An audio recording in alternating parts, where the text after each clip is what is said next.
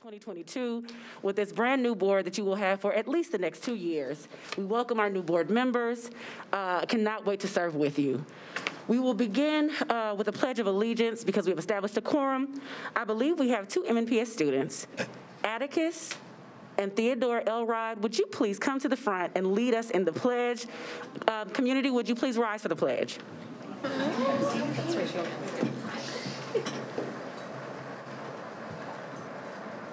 I pledge allegiance to the flag of the United States of America and to the republic for which it stands, one nation, under God, indivisible, with liberty and justice for all. That was cute. Thank you so much, Mr. and Mr. Elrod. All right, it is the time we have all been waiting on. It has certainly been a pleasure to serve this board, this director, and this community as board chair. I am not going to cry, but I have grown personally and professionally in ways that I did not expect to and sometimes didn't want to. So thank you for allowing me to serve in that capacity. But it is time to elect a new board chairperson and a new board vice chairperson. Mrs. Elrod, it has been a pleasure to serve with you. Dr. Battle, you as well. Thank you all for pushing me and helping me to help guide this district. But with that, I will begin by accepting nominations for board chairperson. Mrs. Masters? I nominate Rachel Ann Elrod. Thank you. Do we have a second? Second. We have plenty of seconds. Any discussion? All right, all in favor on a new board chairperson, Mrs. Rachel Ann Elrod, please raise your hand. Motion passes unanimously. Congratulations, Mrs. Elrod.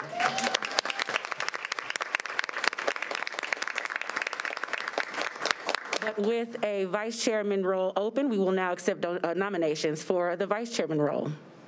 Dr. Berthina Nabat McKinney. I make a motion for Frida Player to be vice chair. All right, do we have a second? Second. Any discussion? All right, all in favor for Mrs. Frida Player to become our next vice chairperson, please raise your hand. Motion passes unanimously. Congratulations, new board leadership. We are here to support you. If you will give us just a moment, we will do a changing of the guard. Tennessee Legislative Representative. My apologies. We do have just one more leadership role. We have a Tennessee legislator representative that will act as a bit of a liaison. We have a lot of work to do with this legislature. So I will accept nominations for Tennessee legislative representative. I nominate Ms. Emily Masters for the Tennessee Legislative Representative. Thank you, Mrs. Tyler. Do we have a second? Second. It's been properly moved and seconded. Any discussion? All right, please raise your hand for Mrs. Masters. Motion passes almost unanimously. Unanimously. Mrs. Masters, I believe you'll be working a bit more closely with Dr. Sevier as you have already been doing, and then when we have a legislative liaison, that will likely you'll be our point person. Thank you 3 for serving in this role. We will now shift seats. Mrs. Elrod, please take your place. Thanks. Right.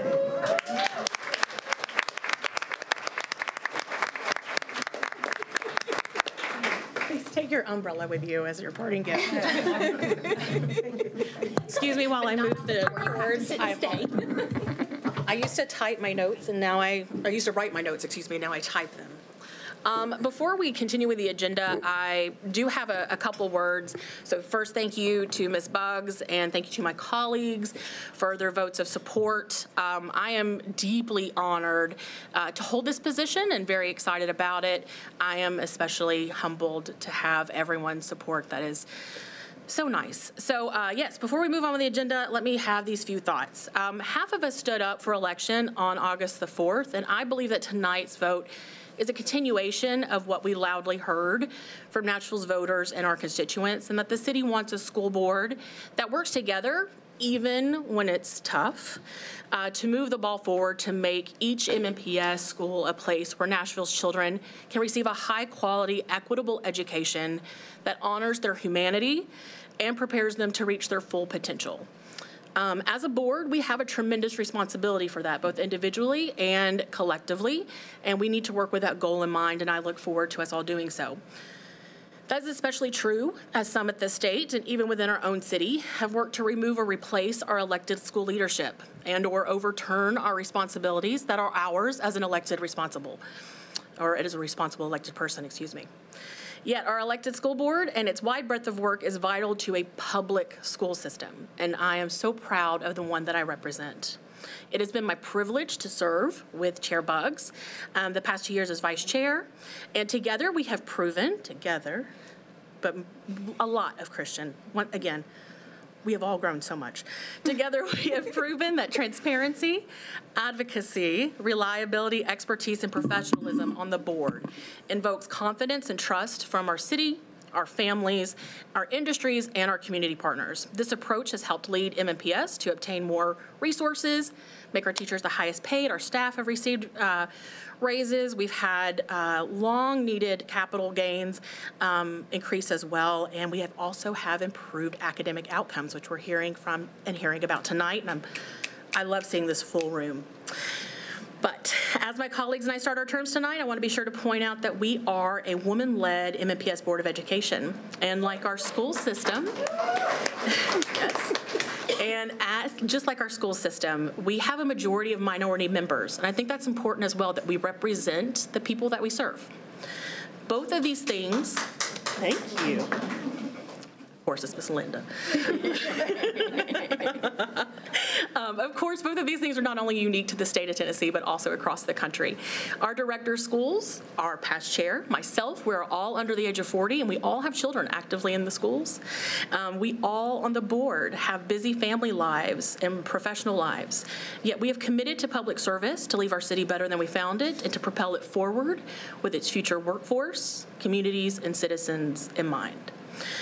It is our honor to be our city citizens that have elected to lead the schools and have trusted us, our neighbors have trusted us, to be dedicated, ambitious, and discerning in this role. And it is my honor to serve with each of you as the true critical friends of Metro Nashville Public Schools.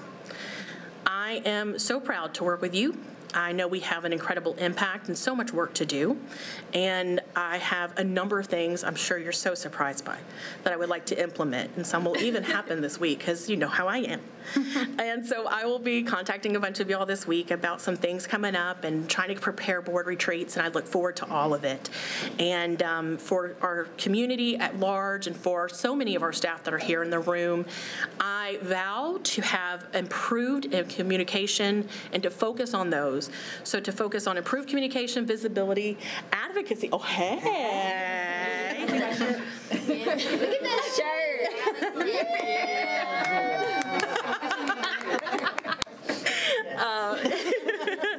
To have a focus on improved communications, visibility, advocacy, oversight, transparency, leadership, and professionalism. I appreciate you've listened to these words. I am so, again, honored by your votes. I'm going to trust that I had Dr. Gentry's as well with her incredible shirt. And I appreciate it. Now, so on to that, let's have tonight's agenda. So first, I would like to see a motion to either adopt or amend the agenda as it's listed. I move to adopt the agenda. We have a second? Second. Thank you. All right. You should have Sharon read her shirt. Well, we will probably get announcements. All right, the adoption of the agenda has been first and seconded. All in approval on the adoption of our agenda, please raise your hand. Thank you. That's unanimous. Nope. Cheryl, did you raise your hand? Oh, you did. Okay, thank you. And so we will begin our evening with awards and recognitions. Dr. Battle. All right. Thank you, Madam Chair. First to Ms. Buggs, thank you so much for the last 2 years in your leadership serving as chair. Congratulations to you, Madam Chair Rachel Ann Elrod. Serving as vice chair, we've already been working so closely together, so I'm looking forward to our continued partnership and collaboration. And also congratulations to you, Vice Chair Frida Player. As budget chair, we've had lots and lots of advocacy conversations, so I look forward to our conversations and planning in your new role. And to all of our other board members, welcome. And I'm looking forward to a great discussion this evening and celebrating many of our leaders who are with us tonight. So tonight we have the pleasure of celebrating and honoring our schools for what they achieved in the 2021-22 school year on the state's accountability matrix. Before I jump into this, I want to remind you just just a few weeks and months ago, you heard me talk about just how challenging the 21-22 school year was as we were transitioning back into the in-person learning environment and kind of learning our way, but with the commitment, Ebenezer, to be better than normal. And so I just want to kind of set that context before we start our recognitions tonight. So first, MNPS as a whole has been designated an advancing school district by the Tennessee Department of Education based on our 21-22 TCAP results.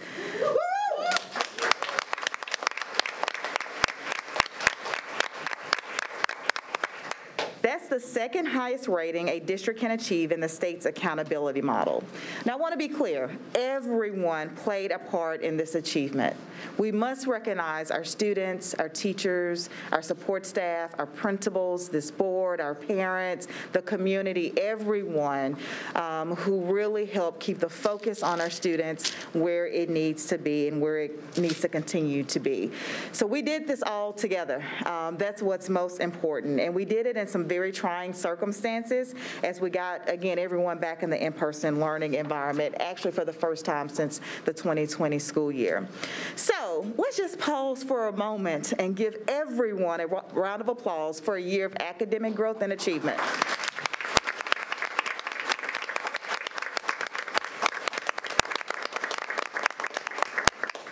Now, while I'm so proud of all the work of all of our learning communities, and we know that we're on a journey of continuous improvement, I want to take an opportunity to recognize the individual accomplishments of 34 of our schools.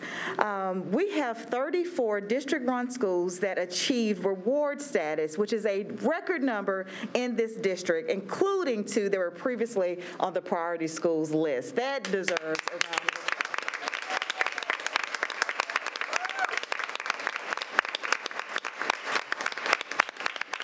We also have another 4 schools that also exited priority school status. Let's give it up for them as well. Tremendous work all across the board, and I'm honored to work alongside every leader, and especially these leaders who are improving outcomes for our students. So reward schools are the best of the best in the state of Tennessee after scoring in the top tiers of the state's accountability metrics. Now, this is not just about growth. It factors in TCAP achievement scores, growth scores, chronic absence, English learner proficiency, graduation rates, and ready graduate metrics depending on the grade tier of the school. And not only do we have a tremendous number of schools performing at the top level, but for the first time ever, MNPS has fewer priority schools than the last time the list was run. Y'all, we're going to clap a lot tonight. We have to make sure this is hard, complex work, and we've got to celebrate the successes of our students and our school communities. Moving out of priority status is a major achievement that these principals can be proud of, but most importantly, it means better results for our students. Principals who are here, as I call your school's name, please come up proudly. Come up near the podium, and then we'll gather for some photos up here in the front of the board table, but we want to individually recognize you and your school communities. First, I want to recognize 4 of the schools that exited priority school status. When I call your name, please come on up. Alex Green Elementary.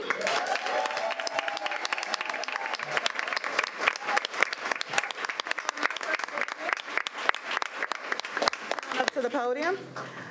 Okay. Cumberland Elementary.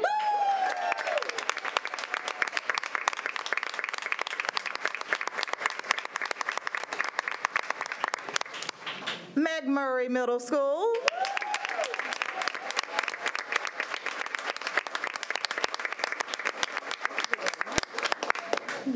And Robert Churchwell Elementary.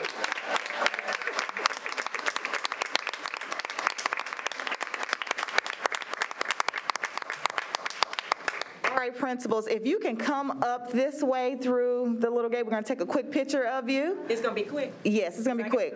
Okay, you got 3 schools. See. And board members who represent these schools, please join us. Well, Churchwell is mine now. So.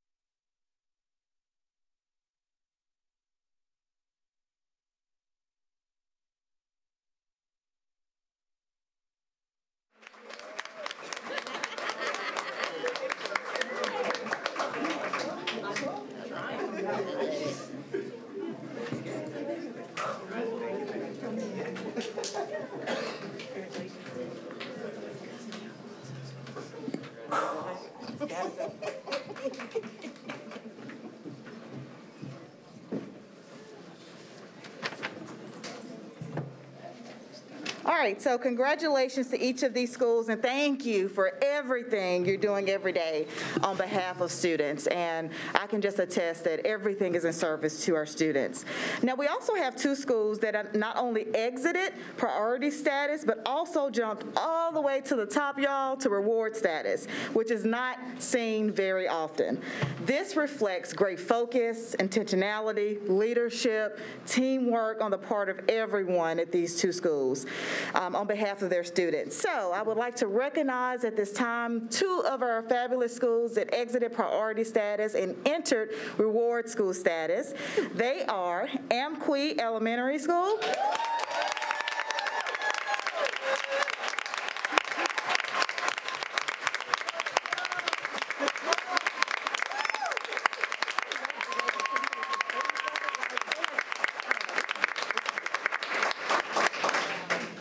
and Warner Elementary School.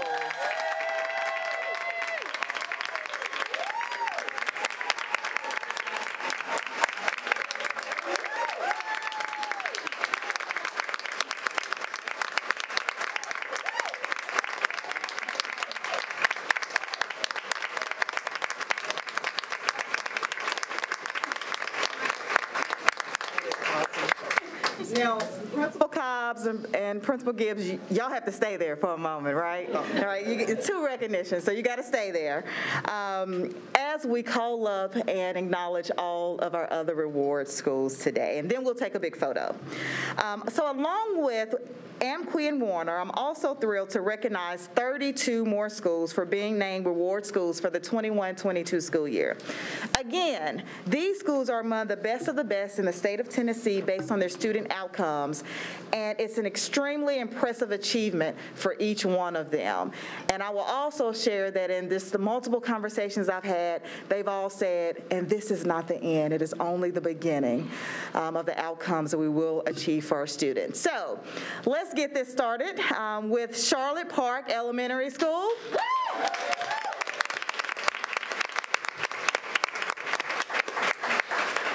Cole Elementary.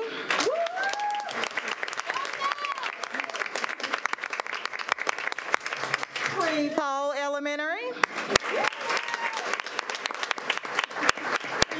There you go, Nate. Dan Mills Elementary.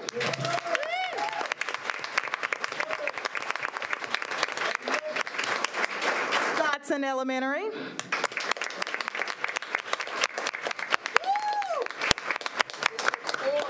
Aiken Elementary.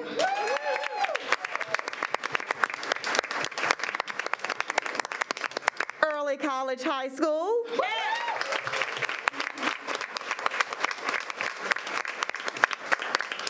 All right, y'all shake out your hands for just a moment. We got a ways to go. Fall Hamilton Elementary.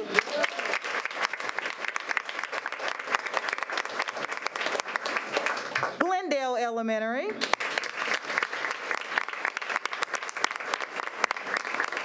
Glengarry Elementary.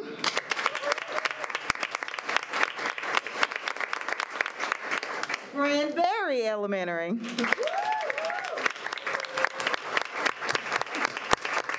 Crawford Valley Elementary.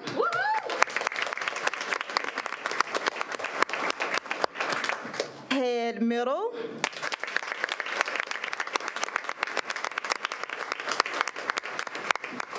Hume Fogg High School.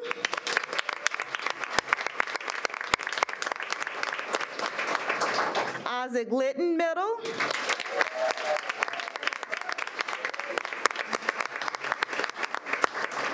J.E. Moss Elementary.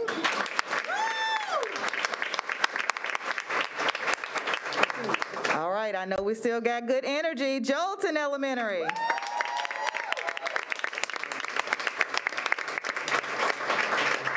John B. Whitsitt Elementary.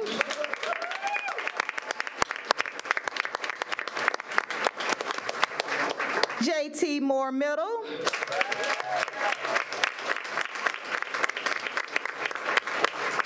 Julia Green Elementary.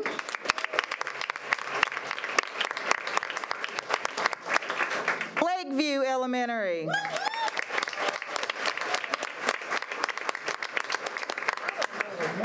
Rockland Elementary.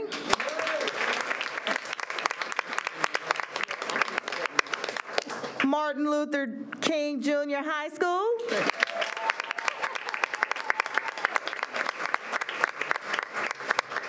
Shane Elementary.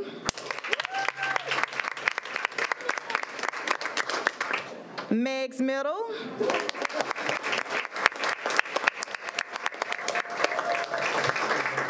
I'm not done yet. Neely's Bend Elementary.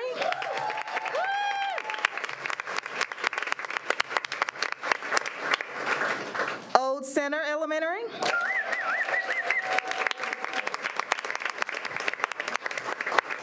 Percy Priest Elementary.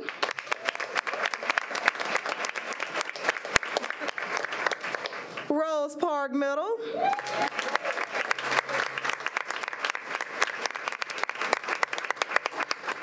Sylvan Park Elementary.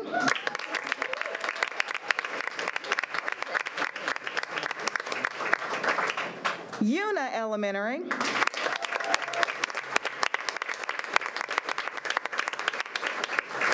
And the West End Middle.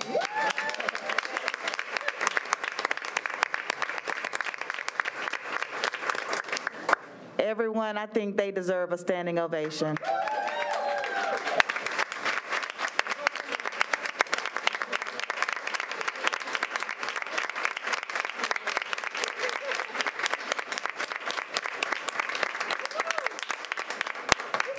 We need to grab a big reward school photo, so if you all can come up front, board members, if you can join us, we'll snap a quick picture and allow these leaders to keep leading. So we might just stand in our seat. You all are the heroes. You don't show me. So lay down. Congratulations.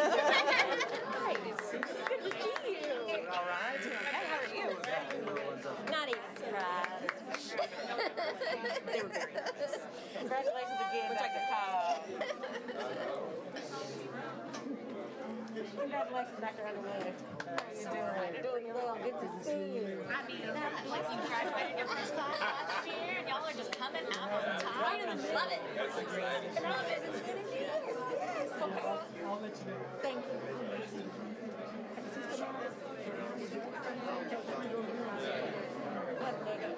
I don't have to strap. So I'll cut off this out.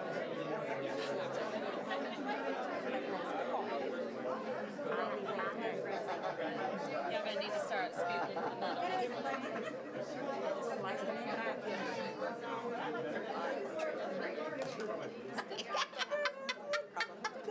It is. On your tippy toes, ladies.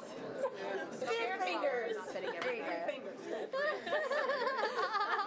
Celebrating our champion. Not voodoo. It's fine. Or maybe so.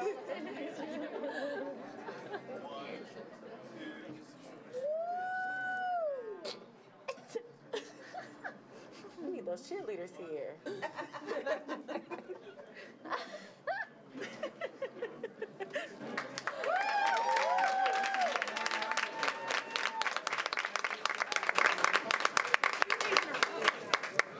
I love it. I love it. Listen, I might show up on Friday for your celebration. Madam Chair, I need to come off script for just a moment. What's up, my cat? How you doing, man? Everybody else did it. Thank you. I appreciate that. I tried. I really did. So I appreciate you. Keep it up, Dr. Gibbs. Keep it up. Sorry, it took me a second. How you doing? All right, so I'm coming off script just a little bit. If we have any teachers or staff that represents any of the 34 schools that were just represented, can we get you to the front for a quick picture? Any staff members, teachers?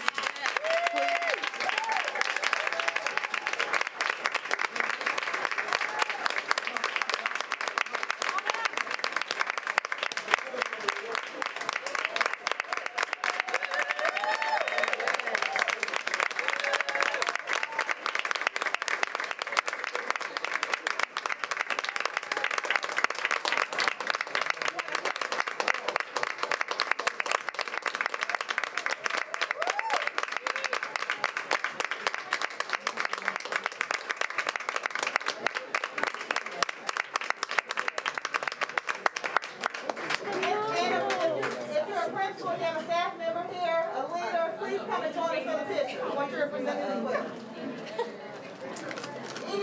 Executive directors, come on up for the picture.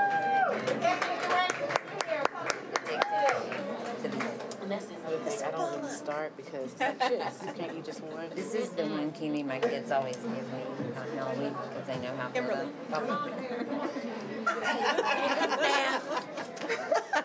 So much.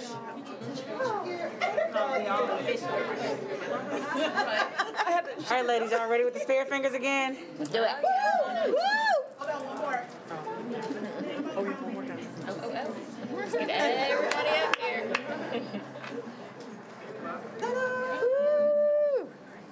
All right, we ready? Yep. 1, 2, 3. Go teachers, go staff, go principals.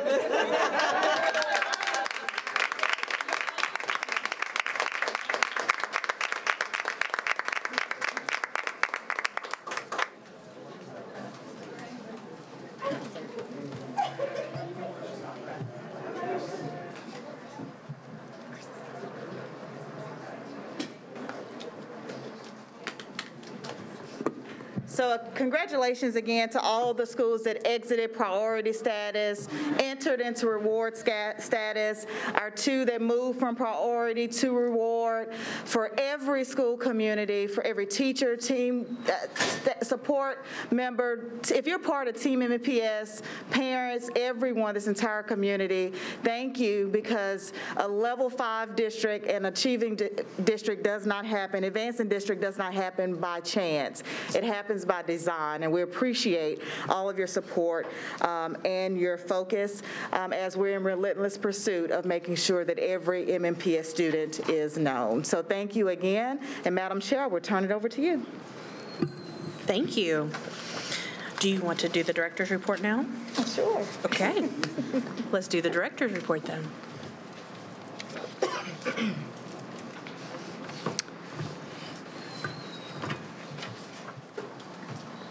All right, so we're going to move directly into our director's report. Lots of celebrations again of the successes of our students as a result of the hard work of our fabulous team.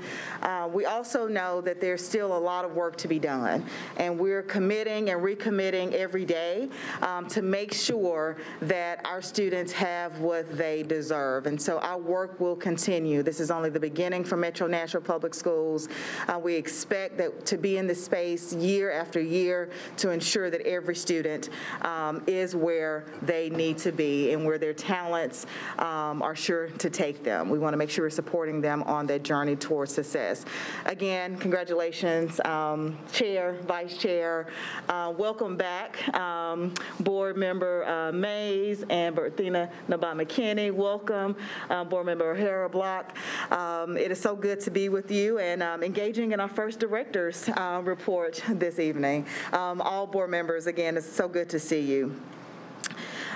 So now before we get into our presentation in just a moment around accountability, because we just did a lot of celebrating. We have our commitment to where we are and where we need to be. We want to dig a little bit into what this accountability means. How did we arrive at being an advancing district? How did these schools arrive at advancing, and what is it going to take to continue to reduce the number of priority schools that we have? Before I jump in, I do want to give a quick COVID update to the board. Last week we had 77 students who were confirmed positive, which is down from 176 the week before, and 422 the week before that. The number of staff cases was at 37 last week. That number was 38 the week before and 110 before that. So the trend lines have been moving in the right direction in terms of cases in schools, and like always, we'll continue to update and provide information as necessary. But it brings me great honor and pleasure to ask a few of our leaders to approach the podium to walk us through the accountability data that, again, we've been communicating and celebrating.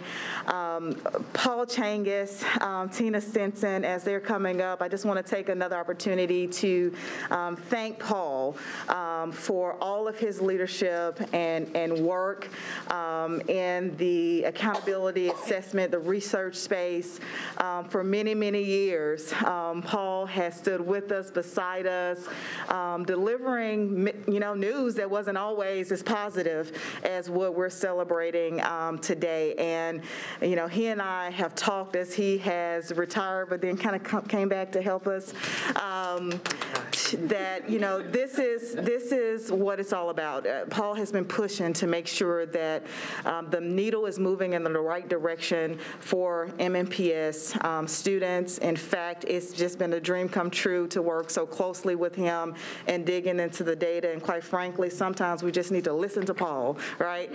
Because he can see and tell what's happening. And it just brings me great pleasure, Paul, to have you here with us this evening to share this accountability update in your last year in official role as Executive Officer of Research, Assessment, and Evaluation in Metro Nashville Public Schools. So let me say congratulations to you. Thank you for all your leadership and direction and support you've provided to myself, my cabinet, the principals, the leaders all across this district to get to where we are today. And also welcome to Tina, who will be transitioning, who has transitioned into our Director of Research, Assessment, and Evaluation. You all are a dynamic duo, a great team, and I just could not be more thankful for the wisdom and the expertise that you have provided to this district. So y'all help me welcome Paul Changus and Tina Stinson to the podium. Thank you, Dr. Battle, Chair Elrod, and members of the board. I'm not sure I can live up to that introduction, but I will be happy to lead off the presentation and then hand it over to Dr. Stinson, who is the real expert on state accountability and has been my right hand for many years. This is my 25th year of reporting assessment or accountability data to the district, and I'll be honest, some years have been easier than others. I'm happy to be here tonight to talk about good news that we have.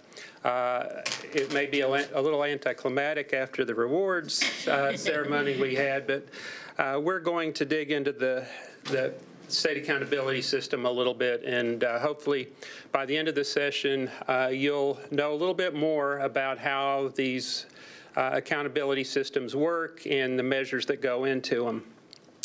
And I'll say right up front, it is a rather complex accountability system, but the good news, and you can't do an overview without getting into the weeds a little bit, but we will try to keep it from going too deep into those weeds. One thing you will come away with is the idea that it really is based on multiple measures, though, and that's a good thing. We don't want to be held accountable just based on one test or one set of measures. As Dr. Battle has announced previously, the district moved into advancing status this year, the second of the 5 categories that the state assigns to districts. This is based on an overall score across multiple measures, and we'll go into those measures in just a minute. This is the latest of a series of good news that we've been able to share this year in terms of how our students are bouncing back since the start of the pandemic.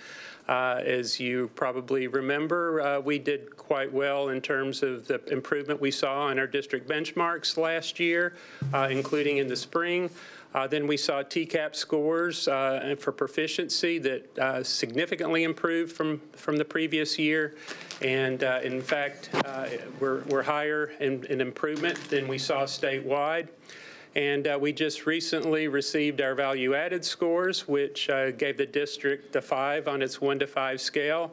And I haven't even shared this with Dr. Battle because I just discovered it today, but our value-added scores for ELA and mathematics for across grades 4 through 8 were in the top 10 in the state in both subject areas. Among all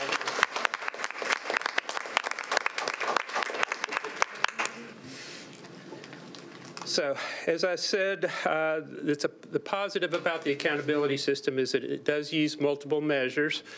We have achievement and growth measures based on our TCAP achievement test.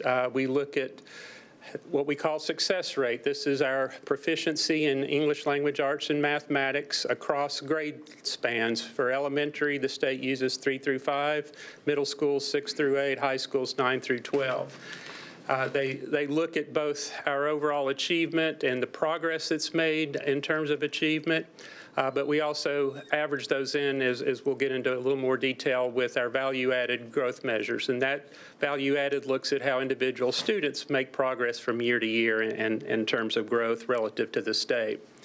We also have measures for chronically absent students. And to be chronically absent, a student misses 10 or more % of days that they're enrolled. And both in terms of the absolute percentage and the improvement in that percentage, there are scores assigned to districts. And in fact, for each of these indicators, the state assigns a score from 0 to 4, and we'll look at an example of that. For English language proficiency, that's how our English learner students do on English language proficiency assessments. For the state of Tennessee, they use the WIDA Access Assessment, and each student has a target, a goal, expectation based on what's happened in past years in terms of students at that proficiency level and the improvement they've made from year to year. And we're held accountable based on the percentage of students that meet their expectation. And then we have graduation rate as another indicator for high schools, but also our ready graduates. Not just that they graduate, but that they graduate with indications, evidence that they are college career ready. It could be based on an ACT score or other early indicators of success. And we'll get into those in a little more detail, what those indicators are. But again, each of these measures is going to be weighted on a 4-point scale. And I will say, too, that we look at this based on all students and what we call our historically underserved student populations. Each of those indicators we saw, calculations are made for each of those measures for our Black, Hispanic, and Native American students, for our economically disadvantaged English learners, students with disabilities. These are the subgroups that historically in Tennessee have fallen below the state average in terms of test scores. And I'm going to go over one example of an indicator. This is our student achievement indicator based on TCAP scores. And on the far left, you see the 0 to 4 scale for this indicator. This is for each of our tiers. There's an absolute performance scale. What % of students were proficient on these exams in English language arts and mathematics?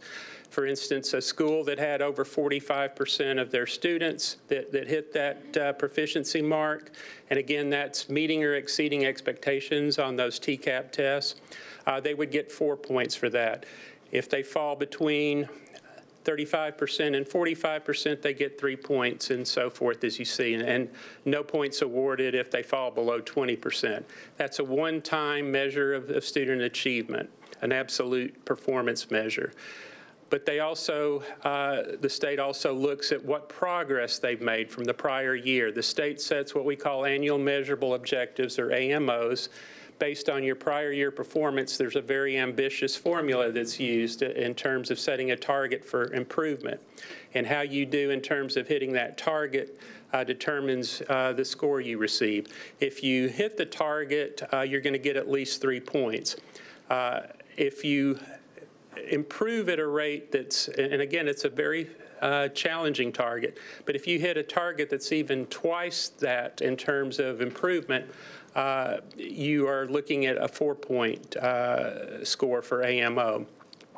If you don't hit the AMO, but you come within the confidence interval, and that's just saying that we know that there's measurement error around this, but you're not significantly far from the AMO, you're going to get 2 points.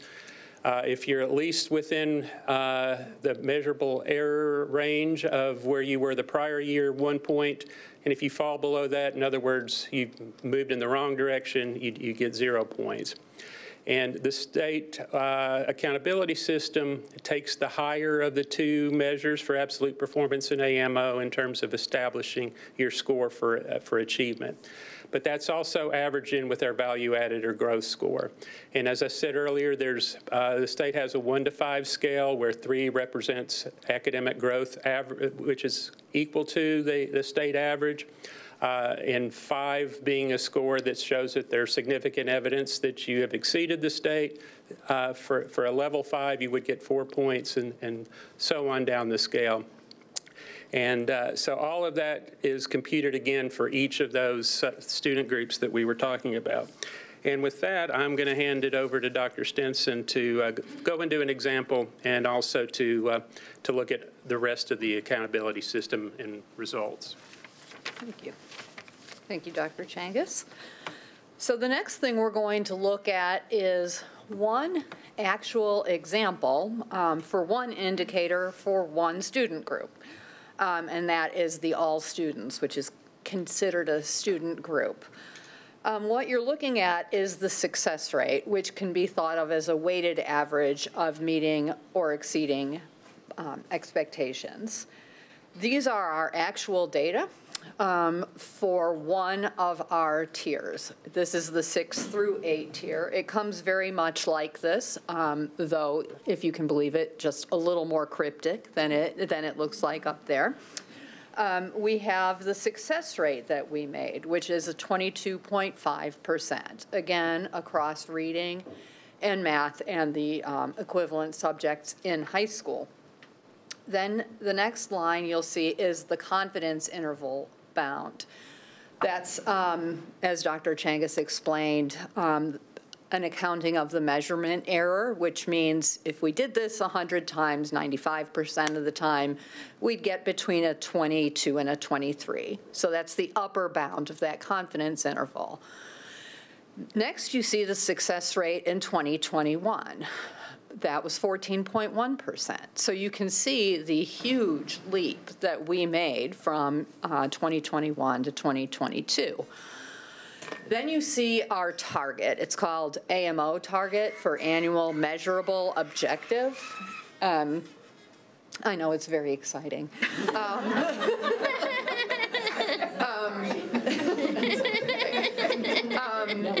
The annual measurable objective is targets that the state sets, ambitious but achievable. I think Ms. Block knows that language. Basically meant to move our students up.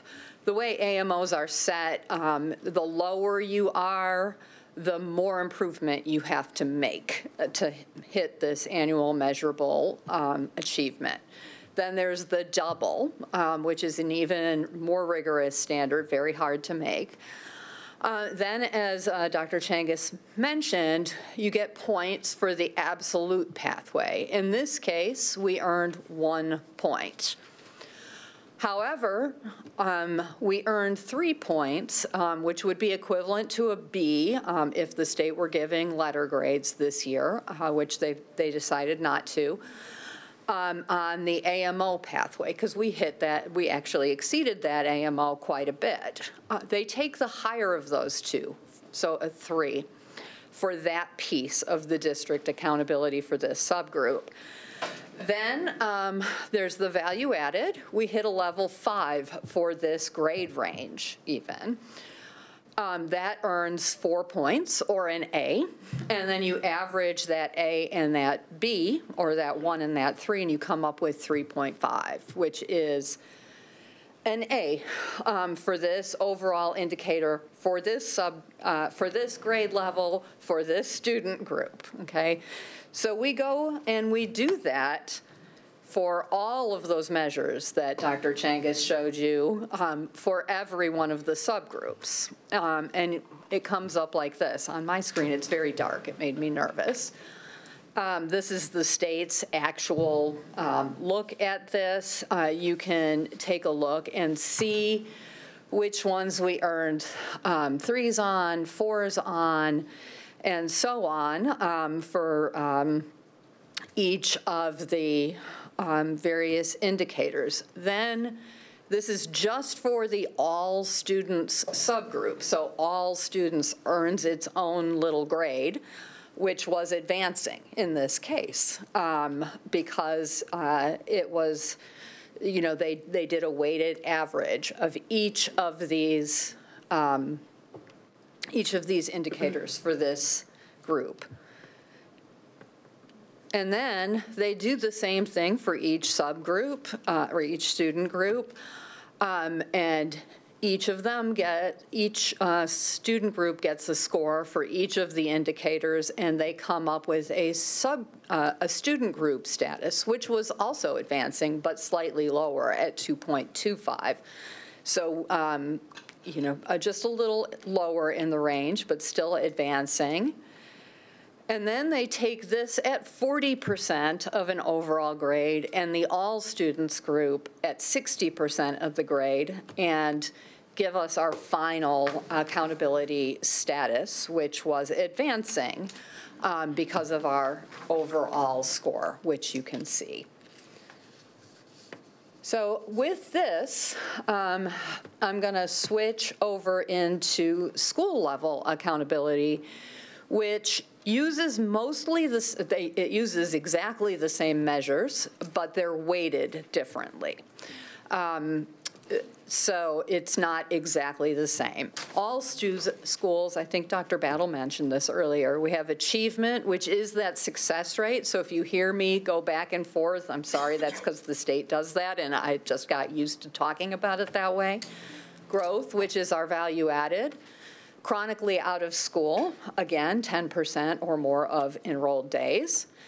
And the English language proficiency assessment. High schools also have graduation rate that's worth 5% of the points, but ready graduates is worth a good chunk more than that, and that's graduates with a 21 ACT or 4 early post-secondary opportunities or 2 post-secondary opportunities plus earning a credential. And you'll hear a little bit today, I think later, about some of these credentials and the good news we have there. They weight all of those metrics and come up with an overall grade. It's very much like what you would do as a teacher. Achievement is worth 40% of your grade, and growth is worth 30% of your grade. And they do that again for every one of the student subgroups mentioned before, student groups mentioned before, and come up with an overall grade. 3.1 or higher is a reward school. It used to be different. I've gotten a lot of questions. You used to make it for growth or achievement. Now it's just this overall grade. And that's how all those schools that you saw coming up here earned their reward school status. This is a list of them again, both district run and charter run. And you can see the large number, and I wanted to point out that last time we had 37 schools, 8 of which were charters. This is 48 right now. But we'd also want to share the less good news, but we think we're going to get good news by the end of the year with schools that have earned status other than reward, and we're going to go a little bit into that. Priority schools. Priority schools are the 5% of schools with the lowest success rates. Typically, we use 3 years of data. So it's your weighted average of reading and math across 3 years. This time it was 2 because of the pandemic. So it was 2019 and 2022 were averaged together that don't earn a level 4 or 5 TVAS in the most recent 2 years. There's 2 pools for priority status, high school or K-8. And high schools who have a graduation rate below 67% are also designated as priority schools. So this is just the success rate. In this case, they don't look at your attendance, they don't look at your growth, except for this safe harbor of TVOS in the last 2 years. So it's just absolute one-time measure of achievement. And here's our 2022 priority school list. You can see the newly added priority schools, including the new charter school we have in priority status. This is fewer priority schools than we had last time. We had 23 in the past, priority and comprehensive support. And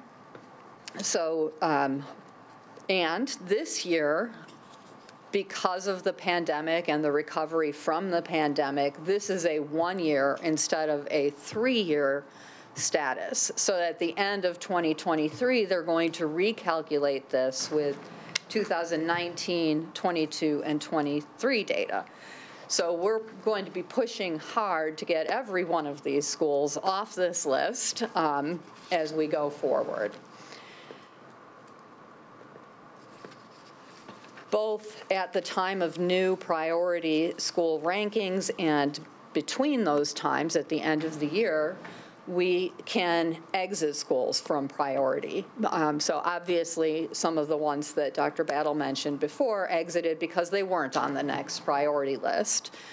But also, if a school exceeds the 10th percentile in the state for 2 years in a row, they can exit priority status. We had Rosebank exit in this way. Was it last year or the year before?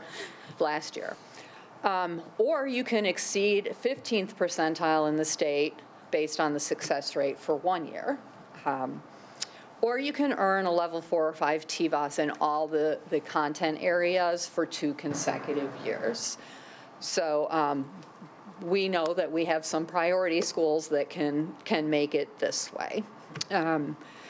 If the priority status was due to underperforming subgroups, and I'll get into how that happens in a moment, the schools can exit by meeting AMO targets for that subgroup for 2 years. And similarly with graduation rate, you can leave if you get your grad rate up. So here's our list of priority exits. Stars are the reward schools that we celebrated a few minutes ago.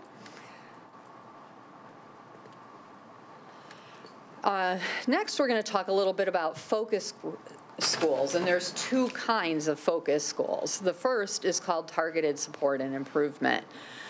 And those are schools whose overall accountability scores for a given student group are in the bottom 5% for 1 year. Again, that's for all the measures put together: attendance, English language proficiency, graduation rate if you have it, growth, and achievement. For this, they also give us racial ethnic subgroups to look at, as well as the accountability groups that go into the district and most of the school level accountability. So each of them is broken out and given an overall grade on that 0 to 4 scale. We only have 4 TSI schools. And in my notes, if I can find them, I have how many we had before, but this is a very low number of schools. And A.Z. Kelly, for example, as I mentioned, it's the bottom 5% in the state. A.Z. Kelly earned a B for their Asian subgroup, and that was the lowest 5% in the state. So it doesn't necessarily mean these schools are doing poorly with the student groups that they're identified for. It can be just an accident of luck. You can also not be on this list if you get an A or a B in every single one of those areas. So they had a C in one area and landed here. This is a 1-year status. We don't expect that these schools will be on this list for the next year. Several of these, not these schools, If you are a TSI school, you can also become an ATSI school, and ATSI stands for Additional Targeted Support and Improvement. So only schools identified in that bottom 5% for all measures are ranked for ATSI identification. And what they do then is look strictly at the success rate. And if that success rate, that average percent, meeting or exceeding expectations, is below the rate at which you become a priority school, then you get the ATSI designation. So they're not ranking English learners against English learners at that point. They're ranking English learners against the bottom 5% for all students, right? So it can be very difficult to stay out of this status if you have a particularly underserved set of students. If a school is on the ATSI list for 2 cycles for the same set of students, they will become priority schools, but that is not starting until that cycle will start on the 22-23 identification. It's been in place. We just have never had enough data to actually do this. Here are our ATSI schools. There are only 5 of them. Again, we are much lower than we were in the past. This is a very low number of schools, and we are very proud of that. And you can see the subgroups for which the schools are identified. Again, this is a 1-year rate this time. It would be 3 years, so we have high hopes that these schools will not show up on this list next year. These schools do have occasionally another TSI subgroup.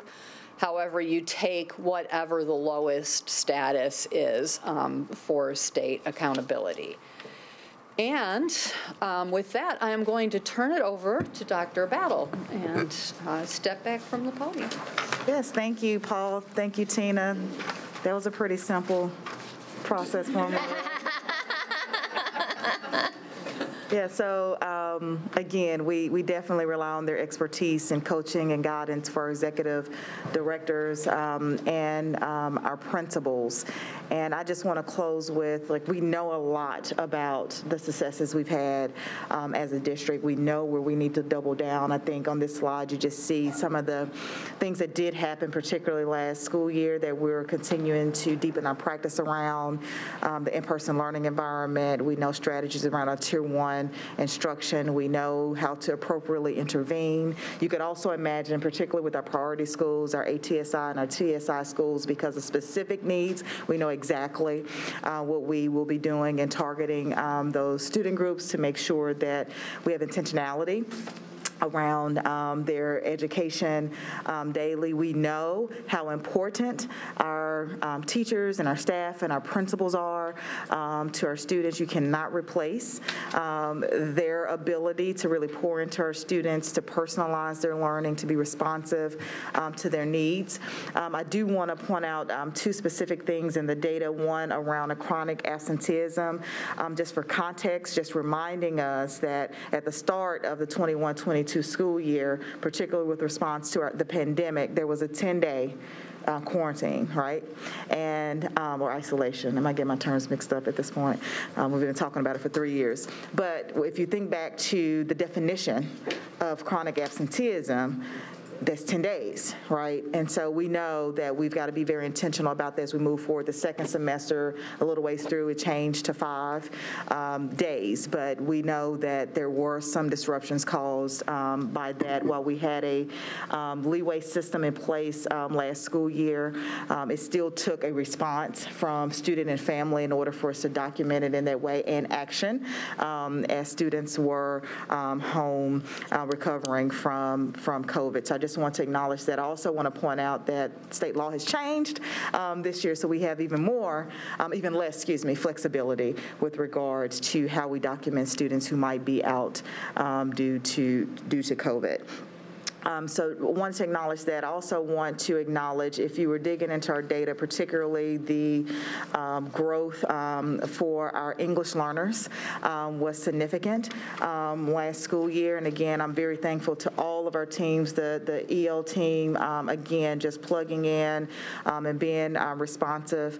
We know our student groups. We know where we've had significant progress. We know the areas that we need to continue to double down around as we move throughout this upcoming school year. And so we are shifting as we move forward with our schools of innovation, our newly named priority schools. They will stay where they are. They will not be shifting structure this year, because it is our expectation with this 1 year pull that those schools will be exiting back off of the priority school list, but we will have targeted supports in place for those schools. So I will pause there, Madam Chair, for just a moment to see if there's any questions for this team. And as they're finalizing and responding to the final questions, if you may have them, I'm going to ask Jennifer Bell, our Director of Academies of Nashville, to come and start preparing for a brief update around the Academies of Nashville. Thank you for that update. As you know, colleagues, but as some of you may not know, remember that all questions are to be directed to Dr. Battle, though she may have staff that answer your questions. So if you have any questions or concerns, will you please let me know? All right. Frida, will you go ahead first? So this is a technical question. So for priority school status, so no matter what, there's always going to be priority school, because it's not a threshold. So like, if let's say we were all Olympians, and 3 of us came first, second, third, and the rest of us came in, but we're still in the top 10 in the world, we would put in priority status because we're in the bottom half. Like, is that a good analogy, that there's not a threshold that you have to clear like a mile in 4 minutes? No matter if you do clear the mile in 4 minutes, if you're at bottom of the 4 minutes, it doesn't matter. There will always be priority schools. Okay. That's my question. Thank you. Ms. Buggs? Thank you, Madam Chair. So, Dr. Battle, I've been talking to you about just different narratives in the community, making sure that the community not only understands what these different terms mean, but they understand how they can tap in and support. We've been working with Pencil, we've been working with other organizations, parent groups. I talked to you about looking at the top performing schools to understand what kind of community support do they have, whether it's school support organizations, PTOs, fundraising capacity. Is that something that this team can work on? Because I think it's something that we as a board could kind of take to the community and say, look, our schools as a whole are thriving, but when you look at the top performing schools, look at how much they fundraised. Look at how many volunteers they have on a yearly basis. Look at how long their PTO has been standing. Those are the kind of things that I think I will take on now that I'm no longer in leadership with your blessing, both Madam Chair and Dr. Battle. Any thoughts there? Is there something that I should be looking towards, someone that I could be working with in the community? Yeah, so 2 quick things. Yes, we can provide that information to all board members for your respective district schools. The second thing is we do have some very specific data that you'll hear a little bit about when you hear our Academies of Nashville presentation with our Academies model and the business and community investment in our schools, which have the direct correlation to where we are with performance with those particular schools. But that is something that we can provide and share. We welcome partnership. I think I've shared this on multiple occasions. Early on in my career as a professional educator, I learned you cannot do this alone. As a aspiring educator, I wanted to just jump in there and get everything done all at one time. And you learn very quickly, year one, that you need that continued support from home to school, school to home, the community. So I'll be happy to partner with you in that way and provide that relevant data to all of our board members. Thank you so much for supporting that effort. But last question, Madam Chair, if you don't mind. When we look at elementary schools that are underperforming, many of them are seeing students come in with foundational skills that have not been established. They need different supports in their community or in their home. It's not quite an MNPS. It's not something that's on our our job requirement. How do you make sure that a child, as soon as they are born, before they come into MNPS, that they have supports? How do we as a community, how do we as a school system begin to look toward making sure that when that first grader who's already a grade level behind comes into our school, how do we support them? And are there things you think we as a community can be doing to support them even before they come to us? Very loaded question, I know. Yeah, no, it's timely. Right now, our pre-K early learning team is digging into some data and creating a plan that I am excited to bring before this board sometime in the near future, just addressing the entry point and level of our students and how we might intervene early. I think, just historically, we've been in the K or pre-K-12 space. I think realistically, as we're talking about continuing to move the needle for our students, we have to pay attention to the early childhood space as well, and looking at those partnerships with the Blueprint, United Way, other partners who have already been in this work, how we're leveraging the Imagination Library, is that what it's called? Yes. Those resources in our community, forgive me. And so we are, I'm very proud of our team who's leading that work, and I'm looking for David Williams and Mason. They've been putting their heads together over the last few months to year around how we might intervene and support early to make sure or to kind of guarantee our students are set up for success at that point of entry into Metro Nashville Public Schools. So stay tuned for that. We'll be bringing that before the board again in the near future. That is phenomenal. I do just want to elevate that that's not something that MNPS was necessarily called to do. So the idea that you and your team are already looking at what happens as soon as a child is born, how they come to us, will be the game changer for our school. We are the youth focus for Nashville. So I appreciate this. Thank you. And if I can just add, we have to, and it will be a call on the community to really rally around us and support us in this effort. We cannot wait. Particularly, we have a lot of conversations about third grade literacy. We cannot wait to third grade. We cannot wait to kindergarten and even pre-K. We've got to make sure that the supports are in our community early and that we're supporting our families in preparation for the pre-K 12 experience. Thank you. Ms. Masters? Thank you. I have a clarifying question about determining priority school status. So priority schools are identified by pool, K through 8 and high school. So does this mean that all K through 8 are lumped together? Okay, so that might explain why there are so many middle schools in priority status. I mean, they're being compared to elementary schools. Have a couple years of data. Got it. Okay. Interesting. My second question is around when a charter school moves into priority status and what sort of steps we are to take as a district. Yeah, thank you for your question. So, Renita Perry, if you don't mind approaching the podium to respond to that. This might be a first for us in my recollection that we've had a charter school be designated as a priority school. And so to Ms. Masters' questions, what by law, by our own administrative procedures and policies does that require for us to respond to? Yes, thank you for this opportunity to speak. So currently we're in a situation in our MNPS authorization handbook. It states that we will recommend revocation for that charter school. It is in accordance with the state board policy that say that we may do so as well. All right, and if just to expand upon the definition, according to state policy, technically a charter school cannot operate as a priority school. No, ma'am, it cannot. Okay.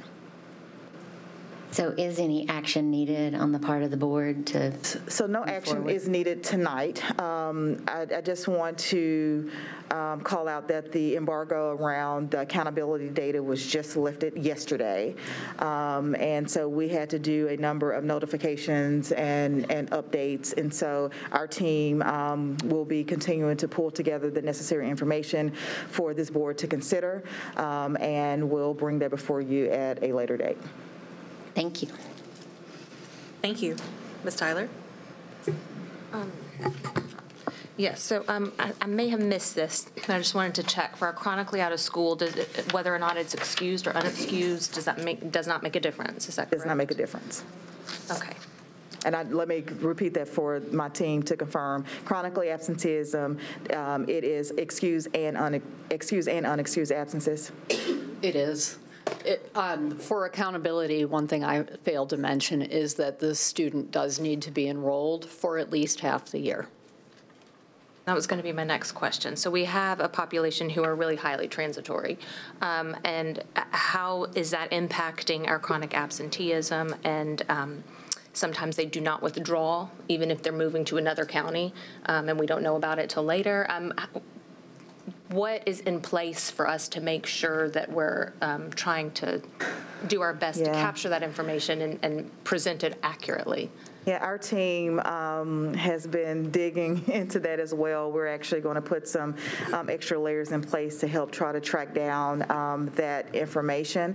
I mean, and you call out chronic absenteeism. We're also seeing that impact graduation rates as well. And so in one particular community where we have a higher transient population, particularly relocating out of the country, it makes it very difficult for the school team to document and have the proper documentation to either withdraw or appeal those students' particular data. And so we have strong processes in place in our enrollment centers, but it's just difficult, particularly when you're relocating out of state, out of country, which tends to be representative of the higher population of our students. So if a student decides, or if a family of a student needs to leave and they go somewhere else and they forget to withdraw, or they do not turn in that paperwork, or they don't let us know for whatever reason, do we have the ability to kind of backdate to when they left so that we are being accurate with our data? We do have the ability to do that. Team, feel free to chime in if needed. We do have the opportunity to backfill.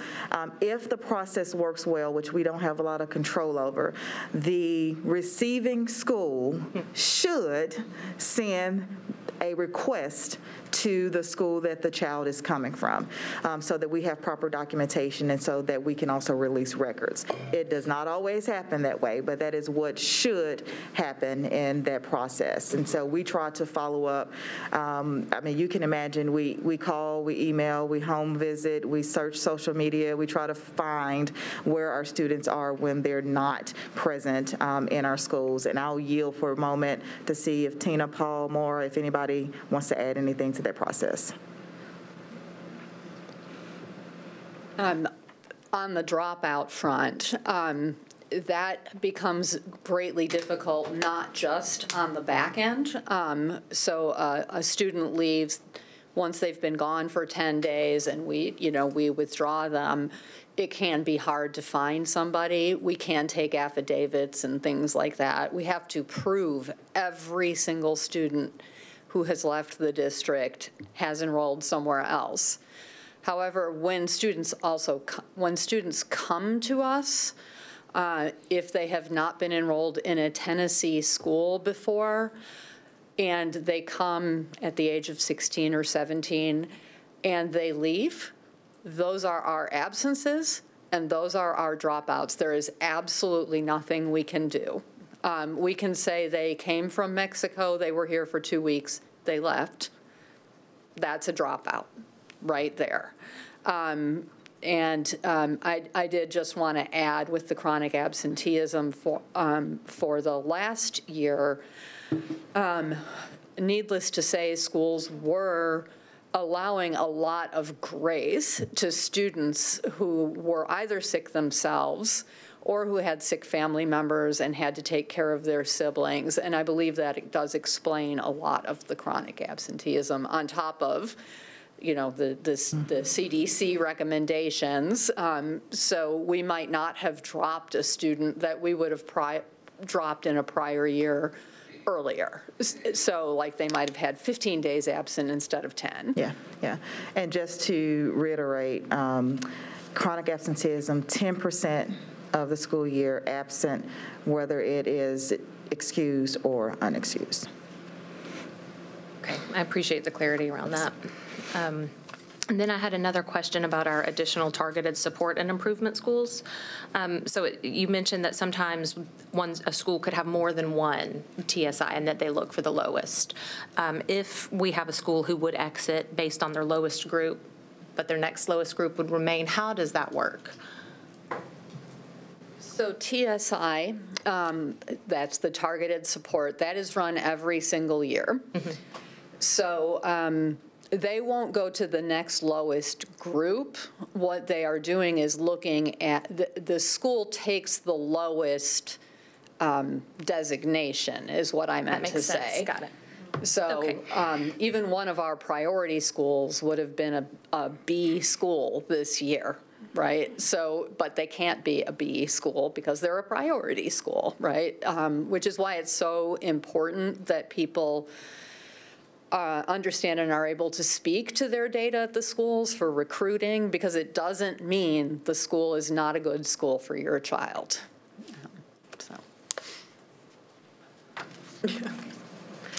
Thank you for that clarification. Okay, that's what I have for now. Thank you. Thank you. Dr. Gentry?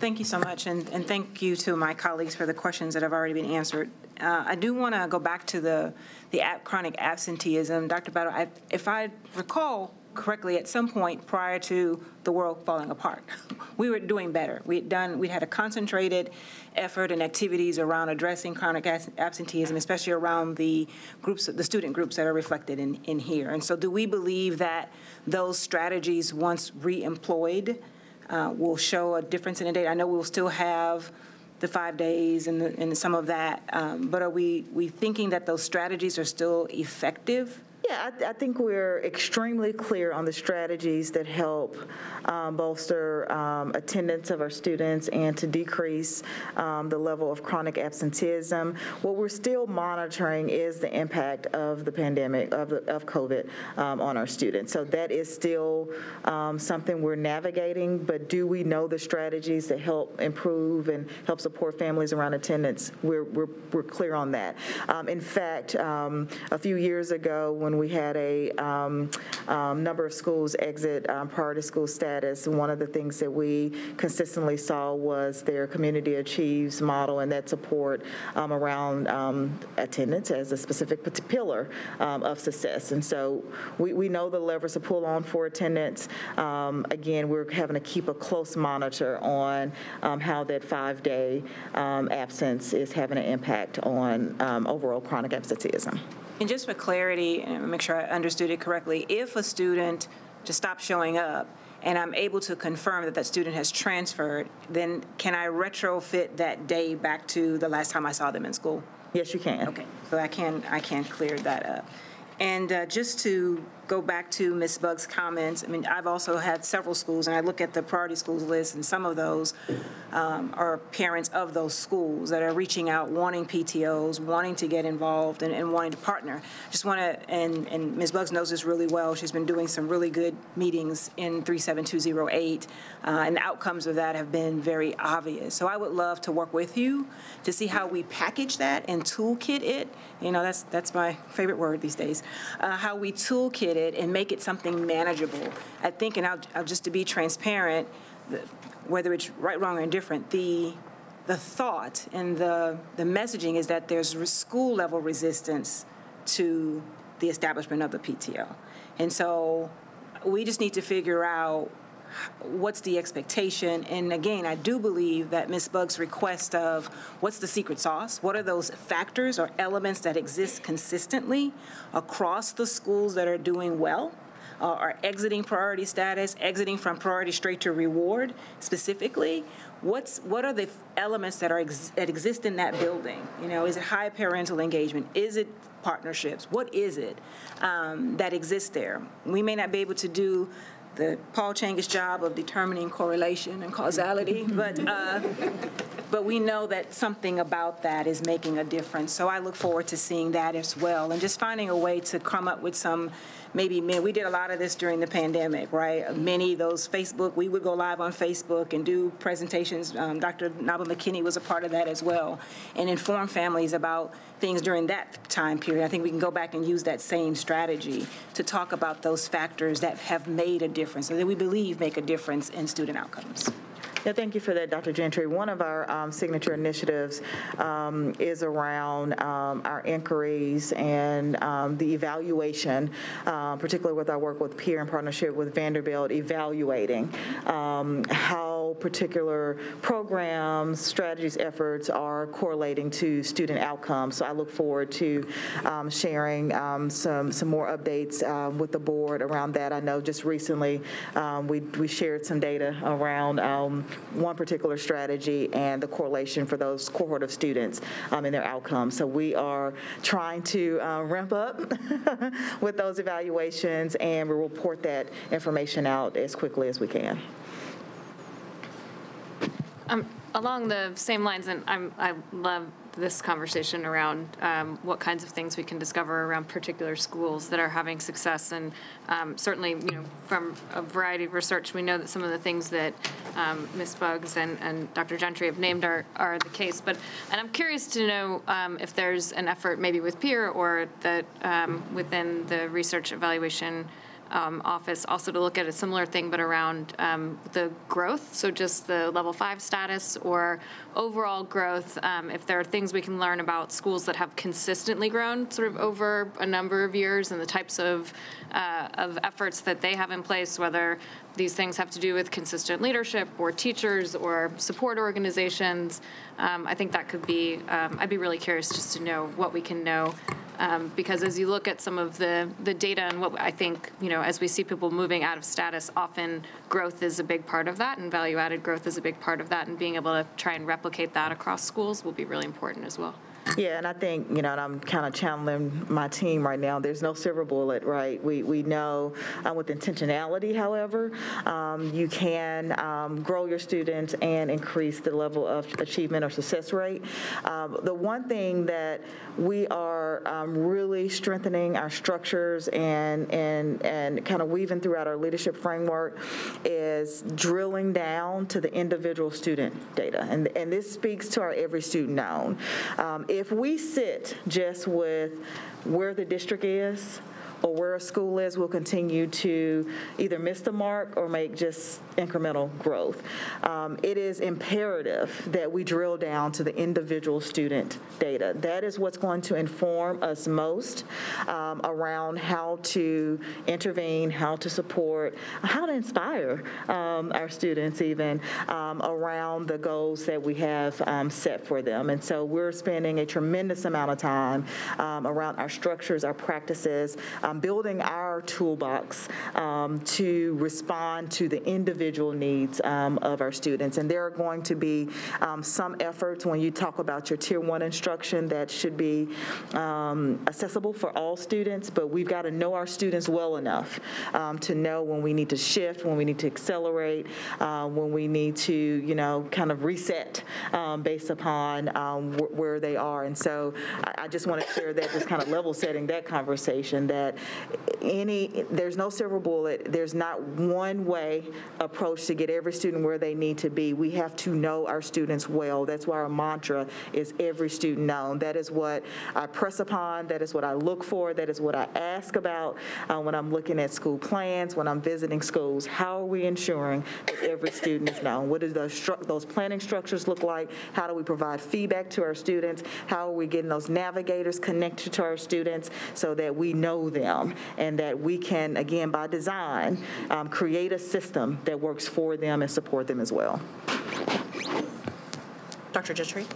And I'm sorry to double back, but so I don't see in this list our several of our other models of schools, right? So the ALCs are not on here.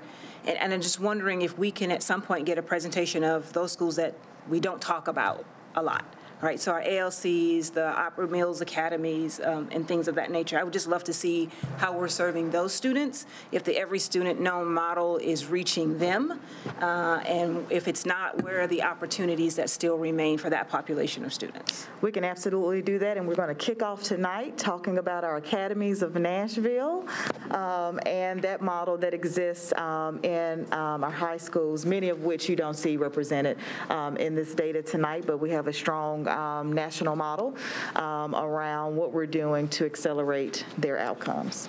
Okay. Dr. Prathina, you have a question? Dr. Battle, I have a quick question. You touched upon real briefly that the state law has changed related to protocols around COVID. Can you explain what those changes are and what the limits are and how that will impact also our chronic absenteeism and the discussions we've been having recently? Yeah, some of the, two of the particular laws that have sunset is our students' ability to learn in the virtual setting. There is a little flexibility giving the response of the school district. I think there's, like, if you have to call it for the school, I think there's up to 10 days that you can do that as a school district, if I recall appropriately. But the way in which the individual virtual learning, that's not allowable in our traditional schedule unless a student is assigned or enrolled in our MNPS virtual school. The second thing, the second law that did sunset, I think this was a state board policy, team, correct me if I'm wrong, it was that students who were out for up to 10 days due to a health response due to COVID, if with proper documentation and academic progress, the parent could confirm that the students' engagement, we can confirm in our system the work of the students, and we could mark those absences as excused. So it did help with the excused absences, but it still did count, correct me if I'm wrong, towards chronic absenteeism. Okay. Thank you for that. Did you want to add something, Justin? I was just going to say that's correct. Okay, thank you. Thank you for that question. The follow-up question to that is, are the new protocols or the new limits listed on your website to make it accessible to parents so that if a student comes down with COVID, they know what the new protocol is and the process is for quarantine or absenteeism? Yes, we communicated that information out before the start of the school year, at the start of the school year, with our back to school information. I believe it is also posted on our website, yes. Okay. I'm sorry, where can we find it? Is it on the student, the parent student handbook page? Yes, and then also there's a page designated for student health and COVID as well. Okay. Student COVID, I'm sorry. Health, student health. Oh, student health. Okay, perfect. Thank you. And, oh, did you say something else? Said you will. Oh, okay. Another question that I have is, I know the focus of the district is on every student known and the work that we're doing within our schools with our principals, our teachers, our support staff, the hub, and all of that. How do parents fit into that equation, and how can we engage parents in the process of building that community so that everyone has the same message of every student known, and we're all heading on the same road? I mean, I think that's a very simple response in that in order to know our students, I mean, we have to know what works for them, we have to know their challenges, we have to know their aspirations. That takes conversations with the student, that takes conversation with the parents, that takes, knowing what clubs and extracurricular activities they're involved in. I mean, it takes all of that. And so through the efforts of Navigator, through the efforts of our, even our personalized dashboard, which in its ideal state will have a two-way communication tool. That's what we're pushing towards to encourage those conversations. When we embark upon parent-teacher conferences and other communications and tools with parents, it is kind of undergirded with our mantra of every student known. And so that will continue to be pushed and echoed across our schools. And if you haven't noticed, not only have we been pushing towards every student known, we've been talking about every employee known, every school known. And so we continue to deepen our practice around what that looks like, what that sounds like, what does it mean to each leader across our district. As a follow-up to that, thank you, Dr. Battle. As a follow-up to that question, for parents who are struggling to support their children at home, maybe they don't know how to do homework support, or they're trying to increase that parent connection, that parent support at home. How can we support parents in that way? What can parents do to get that level of support if they need it? I think there's several lines of action there. The first thing I will always encourage a parent to do is to talk to the teacher. And of course, we have systems in place for communication with our teachers, our counselors, our leaders. The school team is going to be the best support. We also keep pretty updated on our website, other resources and tools, and our school team send them home. Homework help with Homework Hotline, tutoring through our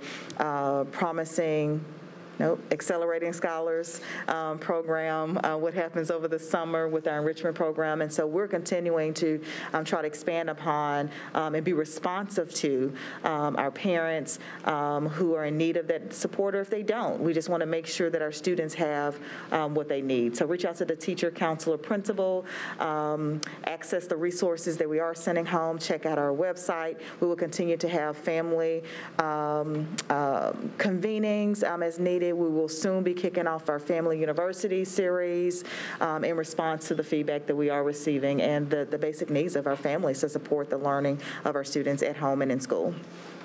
Great, thank you. And I'm sorry, I have one more question, y'all. Back to the chronically out of school data. I'm looking at this group, and is this all schools, or is this just K through 8? On slide 10, you're looking at all scores for all student groups. Okay, so for this, I noticed that our English language learners for chronically out of school actually did okay, and it was our other subgroups for Black, Hispanic, Native American, economically disadvantaged, and our students with disabilities that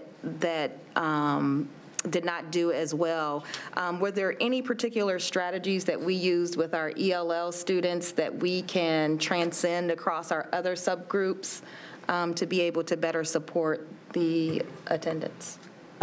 Or did I misread that? No, you're right. We've had these conversations already. So yes, there again is not just one answer to that question, but we're also digging into the individual school data. We'll be leaning in with principals and school communities who were able to maintain that lower level of chronic absenteeism to learn specifically from them what they've done. Part of our PLN, our Principal Leadership Network structure now is very heavy on principals sharing best practices with one another. And so we've had that very conversation because I think lots of assumptions could be made about our student data, and I think this is one of the challenges, some of the assumptions that are out there. Thank you. Thank you. Ms. Tyler, and then I will ask my question. So I just wanted to kind of put a bug in our thoughts about moving forward about how the new third grade retention law is going to affect this, and how when you kind of backload a group of students who are underperforming in one level altogether, what does that do to the data? How will that affect us? How will that change the way we approach the issue? How will that change the way we try to look at it? I have no answers for that, unfortunately, but I'm willing to dig in with you guys as well. It's a large concern of mine. Yeah, it's a concern of our team as well. We've got a committee who's been working towards unpacking and supporting around that particular law. I know Tina now spoke specifically around the impact, particularly on the most current cohort of students. We also know that we have initiatives in place right now, like our Accelerating Scholars, that could help us take the scale of support for students across the district. Quite frankly, I know that there's lots of chatter across the state around the negative impact that this law can and will have on students. And so we are leaning into that conversation, and I'm supporting the efforts to get to the legislators around why this is not a good idea. It's not a good practice in supporting our students. And so let's continue to talk and chat around how we might support that effort. And at the same time, we're working internally around what impact this will have on MNPS, our students, and how we can intervene early to try to avoid that particular situation. Thank you. Yeah. I guess on that note, my question is, since someone has to be at the bottom, even though we have all discussed that there's times where you're not necessarily a bottom ranking situation here, and they're re-ranking them after a year, are they also re-ranking the reward schools?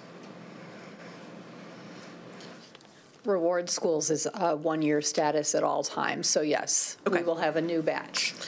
Just making sure that's continued. Okay. And because our reward schools, we're saying that we're feeling that part of the reason that there's been an increase is because there's been a push of surrounding supports and other kinds of wraparound things that we've been doing. There's an initial push of benefit for that. What are our concerns about that wavering or tapering off, and is this sustainable? Well, our core signature initiative was around our Literacy Reimagined. And it's really about ensuring that the core instruction was accessible and available to all students regardless of the school that they attended. And so, again, as far as sustainability in our investments, we've invested greatly in professional development for all of our teachers at this point, because we started with elementary, moved into the secondary space. Part of this is being able to maintain the resources and the level of professional development we need, quality professional development we need in place for our students. I think, and I'm very proud of the work of this board and the intentionality around our aspirational budgeting process. We've been very strategic, again, and intentional with how we have leveraged non-recurring funds with operational funds. We've already been able to move some of these key strategies over to our operational budget. For instance, when you talk about wraparound services and our advocacy centers in our schools, the majority of them, all but 14 of our schools, have that particular program in our operational budget. And so we'll just need to pay careful attention as we're moving into this next budget cycle and for the following year to have that sustainability represented in our operational budget. And I'll just be quite frank and honest. We're going to be transparent about what's working, what's not working. If it's not working, we will not be recommending that we get those recurring funds into our operational budget. We'll pivot and we'll look. Right now, most of what we're seeing is positive impact on our students. We had some other learnings this year around students represented in our schools, and some data we've been looking at most recently around enrollment that I'm looking forward to sharing an update with the board around as well. So while we've been implementing those signature initiatives, we've had some other pilots happening around strategies that we will likely want to take to scale as well that will help us sustain and accelerate at the same time those outcomes for our students. And we're staying focused on those focused outcomes around literacy, numeracy, social emotional learning, which includes discipline, attendance, and our goal is, and we were very close to this, having 100% of our students with transition plans. Great. I'm very excited about, of course, our increase of reward schools. I think it's really important that we have discussed it and that we have all had a big celebration of it. And I think that that's necessary because there's been a ton of work put in there. That's not just a single, like you mentioned, silver bullet decision that's allowed us to get to that. I personally have some concerns always with the state accountability matrix. And I feel like it's not a clear vision of the true success sometimes of our schools. But there's been an incredible amount of work that's been done by our students, staff, and teachers, and that absolutely needs to be recognized, and I'm glad it has been. And there's so many good things that happen in our schools, and there's so many good reasons to choose MNPS. This is just one of them. And so I guess with that, can we move on to the academies? Another great reason. We sure can. Again, thank you, Tina. Thank you, Paul, for your accountability update. We will turn it over now to Jennifer Bell, our Director of the Academies of Nashville, for a brief update around our esteemed model. All right, good evening. Thank you, Dr. Battle. Thank you, Madam Board Chair Elrod. I must say that's a great name. It sounds wonderful on you. For the next few moments, I'm going to take you guys through some updates about the Academies of Nashville. In preparation for this evening, I decided we're going to take a journey. And so we're going to take a journey through the historical landscape that brought the Academies of Nashville to fruition. And we're going to talk about where we are, and we're also going to talk about where we're going. And so it's always important to note that we have 35 academies that are represented across 12 of our schools. Each of those 12 zoned schools are 12 zoned high schools. But what brought us here? I want to set a tone for you in the historical context and talk about 2006. All right, in 2006, our graduation rate was less than 60%.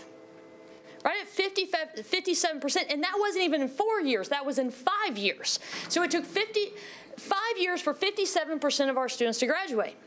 At that same time, Robert Balfans, he was an author and he was representing Johns Hopkins University, he wrote a nationally recognized article about 8 dropout factories right here in our very own school district.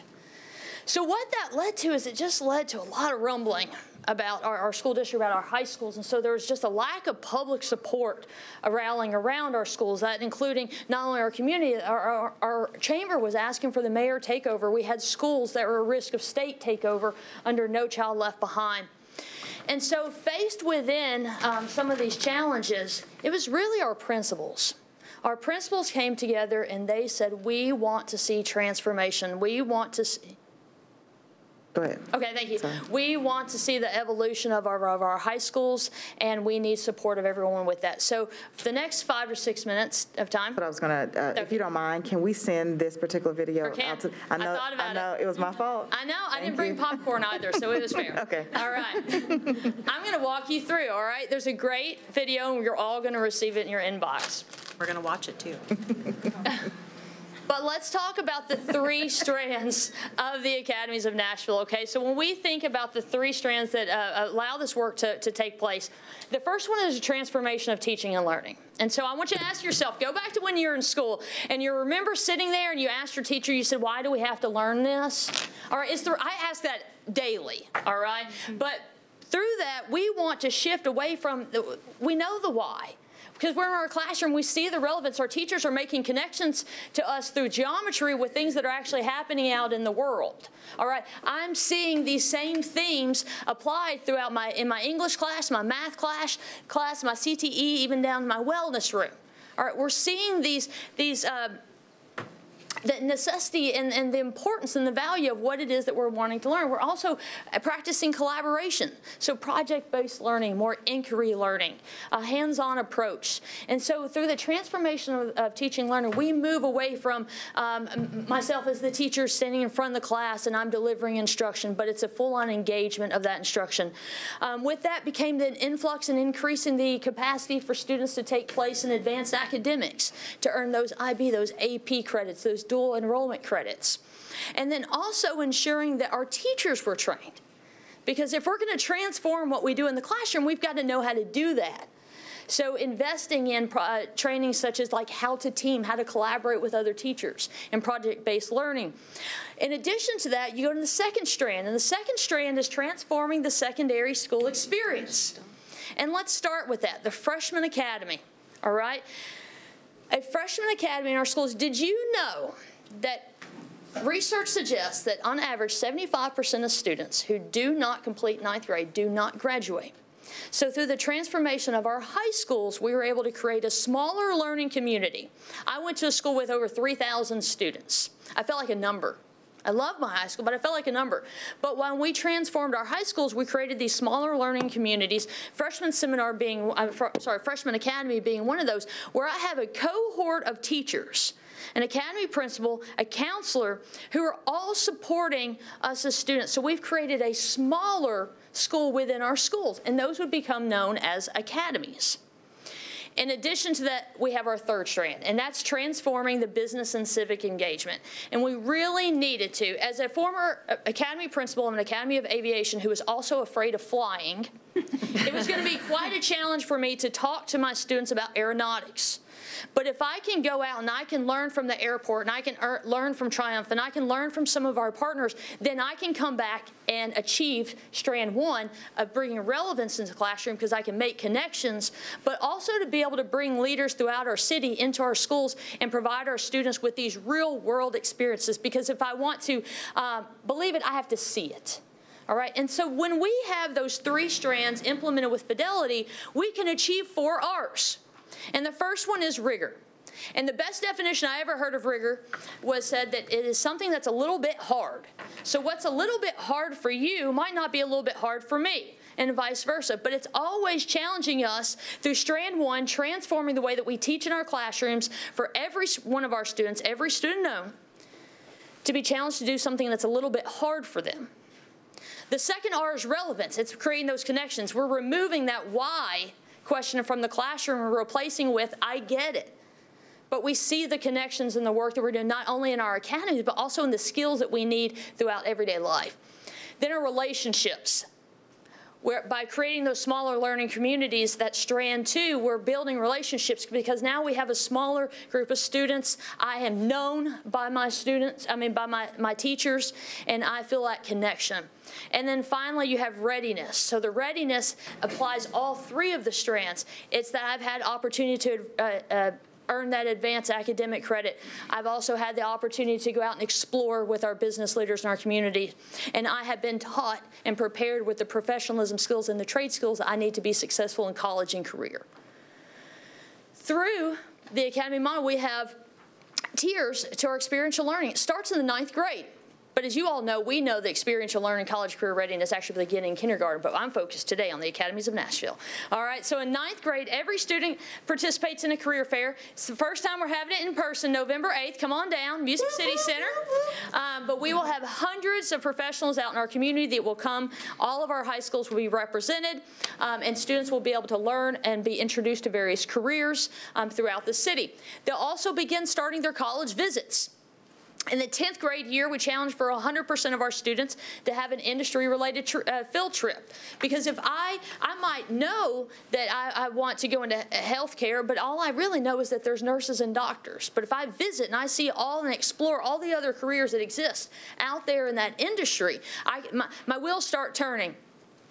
The third one is in 11th grade years with the job shadowing. So now I'm not only visiting that business, but I'm also spending time with a cohort or an employer themselves, or I'm doing an internship. A great example of that is think about our credit unions in our schools. We have students who take each level of their course. By the 12th grade year, they're completing, they're running the banks inside their schools, but then they're going working in their out of school time in summers at the local branches in those internships. And the 12th grade year, and I shared a little bit about this last spring, and we continue to celebrate as our career practicum, where our students are not only learning what it's like to work in a job that will lead them to opportunities in high skill, high wage, but also earning wages on an average of $15 an hour. And then we have to look at the numbers. So let's look at where we were in 2006, and let's look at where we are now. So a graduation rate, 57.8%. Took 5 years to get to 57.8%. And in 2022, coming off the hills, actually let's replace that, still in a pandemic, our graduation rate at 81.8%. Do the math on how many more students graduated that would not have if we stayed on that trajectory of 57.8. Attendance rates, on average, 2006, 87.8%. We've seen those go up. We have to be honest with ourselves, we have had the impact of a pandemic. We're seeing that recover, though. even through that our students return. So I'm excited to see where those are. Looking at average daily attendance rates over the start of the school year, we're on a positive track there. And our suspension rates, here's a big one. When students are in the classroom, then they can get all 4 of those R's. But with our student interventions and our teaming model, cohort of teachers that are supporting students, we've seen reductions in suspension rates by over from 32% all the way down to 11%. Let's look at some of those advanced academic opportunities that I mentioned early on. And specifically, I'm going to share with you all some information that we have available now. Do note that there will be a presentation or a later date where we'll be sharing a deeper dive into advanced academics, IB, ACE, Cambridge, et cetera. That data is not currently available. But we do have data from last year for our CTE, early post-secondary opportunities in dual credit and in industry credentials. So if you look there, in 2012 to 2013, we had one student who earned a certification. Now, these certifications can be your pipeline to your career. All right, you can graduate from high school earning $50,000, $60,000 a year with just your certification. But in this last year, we had 2,400 certifications earned. And know that in that 2,400, 50% growth in students who took and passed more rigorous certifications that employers were looking for. Also in this past year, you'll look at dual credit, 2012, 2013, we had about 203 students who earned or passed their dual credit exam. This past year, we were at 430. Now, look at your growth from 2020 to 2021. You had 329 students. The following year, you had 430. You're on a trajectory. If you increase that number alone, 100 students per year, then you're going to double it in 2 years. We need to continue to grow the capacity for more students earning these early post-secondary opportunities. And I can tell you that even in certifications this morning, we got off a phone call with 1,000 additional students who are going to be earning CPR this year. So we're already on track to greatly exceed those numbers. Some highlights from this past year. Community investment. What we do to gauge community investment is we look at time and talent. So when we look at our business partners, we want you to bring the expertise to train people like me who are afraid of flying about aviation. So we capture the investment that our community and partners make into each of our academies through a community investment, that calculated number, and you'll see growth from 2020 to 2021. And then also into 2001 to 2022. So we are seeing on average almost $500,000 that the community is investing in to supporting the work of the academies in each of those 12 schools. Another big win for us this past year was work-based learning, the learning and the earning that I've shared with you all. We had a goal of 15 students. We're going to have 15 students who are participating in career practicum. We actually went to 68, and of those 68 included students who were employed by metro schools. 55 of those students completed the work-based learning practicum over the course of the year. We had 15 business partners. This year, note, we have 28 business partners. Our funding, we split. So we had about half of our students received their compensation and their pay and wages through WIOA, and our other 50% was our employers paying students directly. I've given you a breakdown of just the demographics of our students who participated in the career practicum work-based learning this past year. And then we always look to celebrate the work that we're doing through challenging ourselves to achieve the National Career Academy Coalition certification. I will tell you that each and every one of our academies have been certified through National Career Academy Coalition. This past year, we had a total of nine academies go through certification, and continuing that is a very rigorous effort, and it's renewed every 5 years. We took a deeper dive last year too. We said we don't only want to look at the quality of each of our academies, but we want to hold ourselves to the quality of and accountability of our pathways within those academies. So we had 11 of our pathways go through Tennessee pathways. So now you've got academies that are nationally certified, and the pathways within those academies that are certified. As of now, we have more, we being Metro Nashville Public Schools, have more certified pathways than any other district in the state. And then there is the fun stuff. In June, we were able to bring so many of our teachers and leaders within our schools, along with our partners, together for our first AON conference. And we also brought back our in-person AON awards that we have not been able to do in person for quite some time. And what a celebration it was. At Martin, we had hosted a 2-day conference, and we really focused on taking a deeper dive, understanding that through turnover and through transitions and returning back from COVID and et cetera, we sometimes need to be reminded of the great work that we're doing, and also to hone in on that skill. So we focused a lot of our time in the summer around that teaching through the lens, that relevance in the classroom, strand 1, along with our business partner engagement and how to engage being that strand 3. And I'll show you a couple of highlights from the awards there. We had beautiful trophies, but it was a great event, and we are excited and we'll continue doing that for quite some time. And then a last big highlight I have for you all is we completed our 15th year of the Academies of Nashville last year, and as we did so, we wanted to go on a journey of not only looking at how we continue our transformation, but also what does that look like. And so we went through a logo rebranding, and this included input from our business partners, teachers, students, principals, and so forth. And you will see the new Academies of Nashville logo and how it might look at many of our schools across the district. Do I have time? Go for it. I have time. Short. It's short. Okay.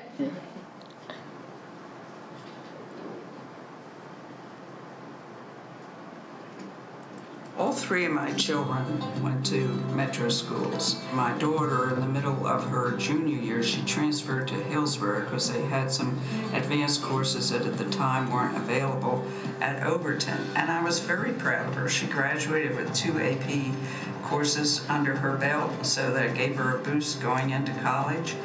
But it still took her 5 years to get through college. She started with an engineering major, and then she realized, no, that's not for me.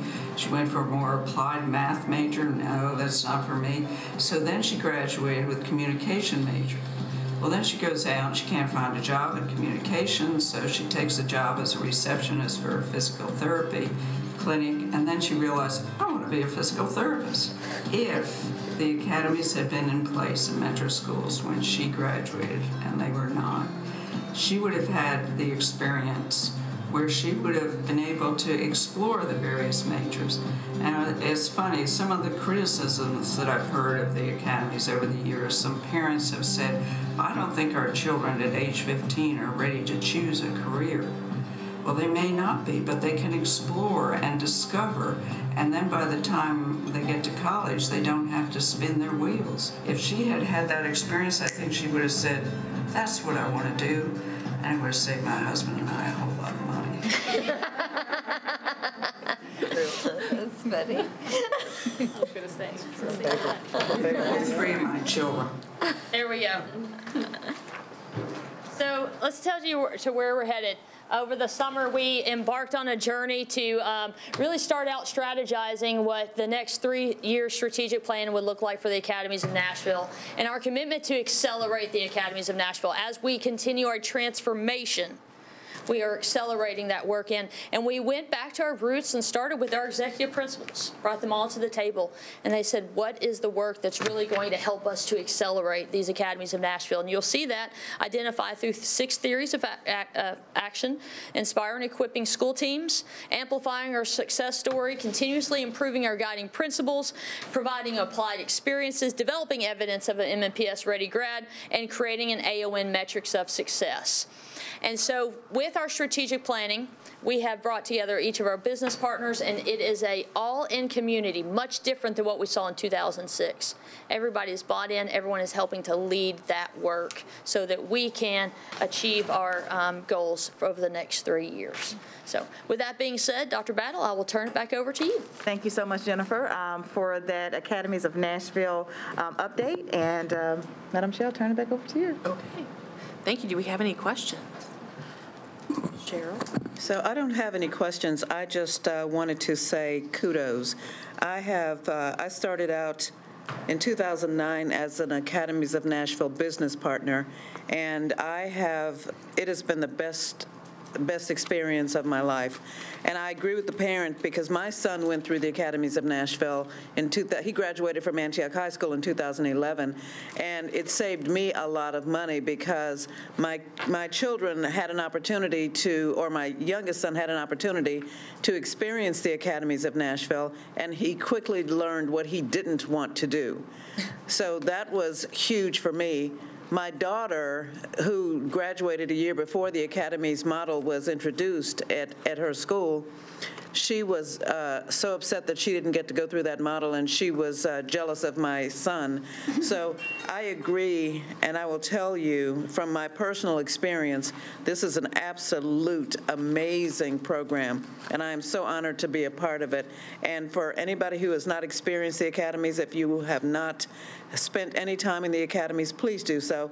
And I hope to see everybody at the career fair. I'll be the one cheering the kids on. Great, thank you. I have two technical questions. Can you explain dual credit for the audience who don't understand what you meant by that in that chart? It sometimes can be a little confusing. We've got dual enrollment and dual credit. And if you start with dual enrollment, it means I'm dually enrolled. I'm now a student of Metro Nashville Public Schools and a student of Nashville State Community College or somewhere else. Through dual credit, through my coursework, my standards, my scope and sequence that are taught in my classroom, I am meeting the criteria to earn college credit at one of our post-secondaries. So, for example, through my maintenance light repair course, I might have covered the same standards that are taught for credit at TCAT. So if I continue on only to TCAT, I can apply those credits towards my completion of the program. Great. And then what's WIOA? Yes. Workforce Innovative Opportunity Act. Okay. I hope I got that right. I did. It sounds right. You got to say it with confidence. Yes. Yes. All right. Word for each letter. That's right. Great. Thank you. Thank you. Ms. Tyler? Yes, I love the academies. I mean, Dr. Battle, you and I have talked about this before. I've tried to, connect you with people that will help us expand our academies, and that is something that I still think that, the more we can expand it, the more opportunities we can offer students that we don't currently offer them, to keep them in school, keep them excited about it, and give them a pathway to true citizenship in a way that is meaningful and that they're proud of. I just am very excited about that. That being said, I also know that it can sometimes be a struggle to find instructors who are willing to work for wages that are a lot less than they could make if they were working in their field doing that actual job, as opposed to teaching high school students how to do it. So how are we working to kind of combat that, to make sure that we have enough instructors to fully staff our academies so that all of our students have these same kinds of great experiences? Yeah, I think the first thing is we've fortunately had lots of success this year in staffing with our academies. We do have some strategies around how we place industry leaders on our pay scale, and so they do come in at step 5. Hard to fill positions, I believe they are step 5. And listen, so we do kind of slot them in because we want to take that in consideration, because there is a pay difference between being in industry and being in the classroom. That's why the investments in pay will also help with our recruitment efforts. And Jennifer, anything else you want to add to specific strategies? To Dr. Battle's point, we have out of 120 some odd CTE positions, we have only 2 that are unfilled at this time. Among those, the hardest filled positions, such as health science. So as Dr. Battle mentioned, we do have those on elevated. It is a community effort to fill these positions, and think even in the scope of health science, where healthcare in general is challenged by. So we really rely on advocacy and support. So for others to be that word of mouth of those opportunities. So we lean in a lot on our post-secondary institutions and with our partners to help us to bridge connections to those positions. There's some advocacy that can be done with the state level that wrote legislation 2020 passed that they would help pay for teachers earning those occupational license, but no guidance has come out on that. So there's an opportunity for us to continue to advocate for that work. Great. Great. That's good to hear that we have plans and we're moving forward. And I love to hear that we have almost fully staffed our academies. That's amazing. You got to get to 100%. Yeah, I'm excited about that. And then my last question is, does every single high school have a freshman academy? Do. Every zoned high school has a freshman academy. Okay. Yes. Great. Thank you. Thank you. Berthina? Thank you. I'm a fan of the academies. I've seen the great work, been part of the inception of the academies working in high school. However, I was on the campaign trail recently, and there's a lot of misperception in our community about the difference between vocational programs, CTE, and our academies. Would you mind clarifying that for us so that our community understands what they are? Sure.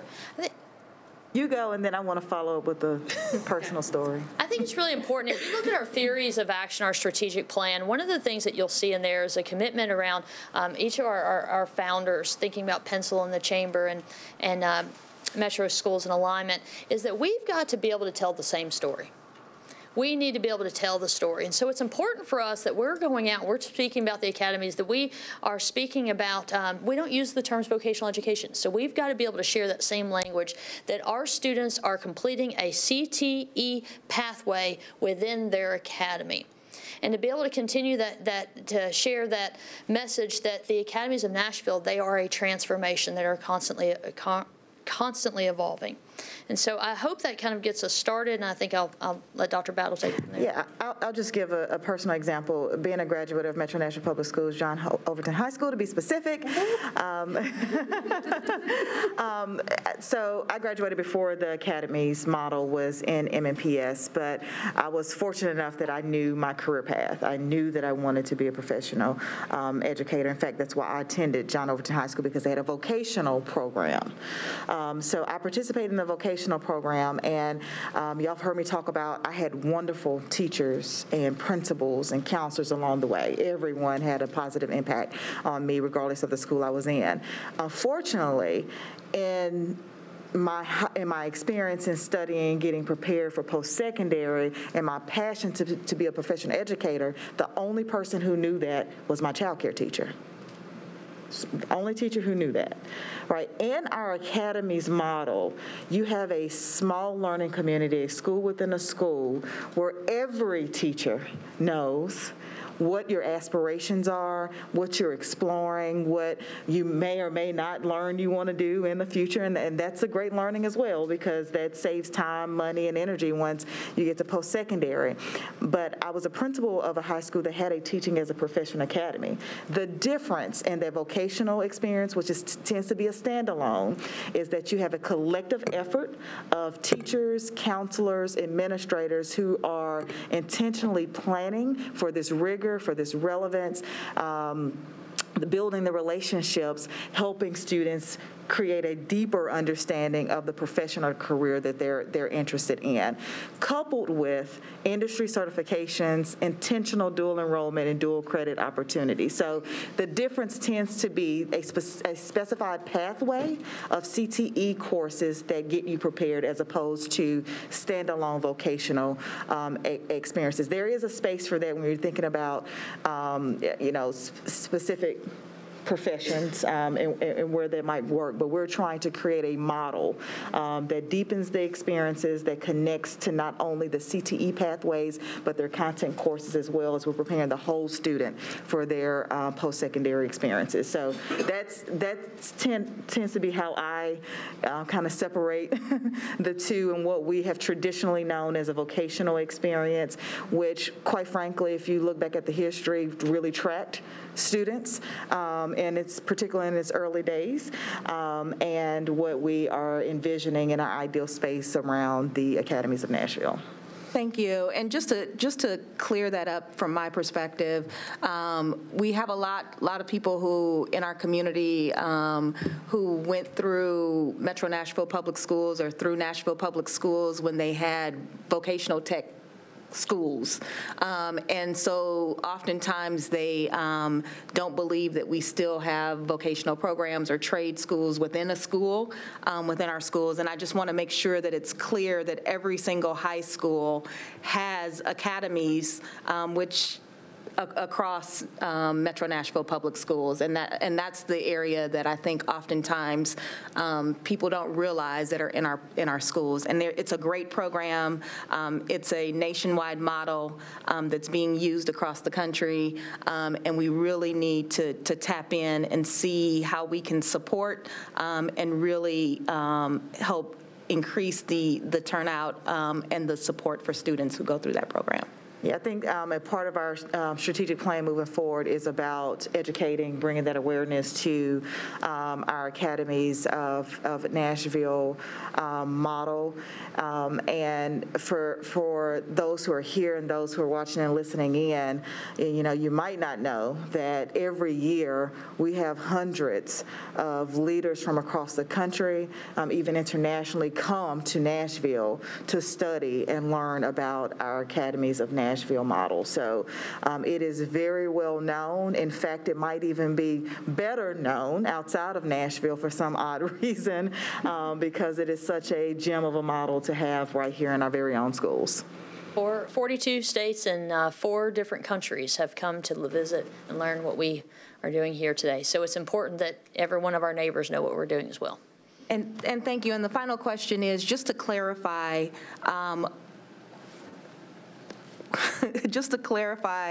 which high schools in Nashville and Metro Nashville Public Schools have academies? All 12 zoned high schools. All 12 zoned high schools. Yeah. Got it. And there's also a website? Yes. Okay, and what is that website that we can look it up to see what academies are? Academies of Nashville, but as a great resource is that any family can go to their child's home school website. So even if you go to your child's school, then you'll see each of the academies that are offered there and the courses within that and opportunities within that academy. Awesome, thank you. Yeah. And follow us on Twitter, My Future, My Way. My Future, My Way. Yes. Thank you. Cheryl? Yes, I just have a follow-up question, and this goes back a couple of years, so things may have changed quite a bit, but I want to ask, there was at one point a disconnect between industry certifications as far as what the state approved and what we wanted to offer our students.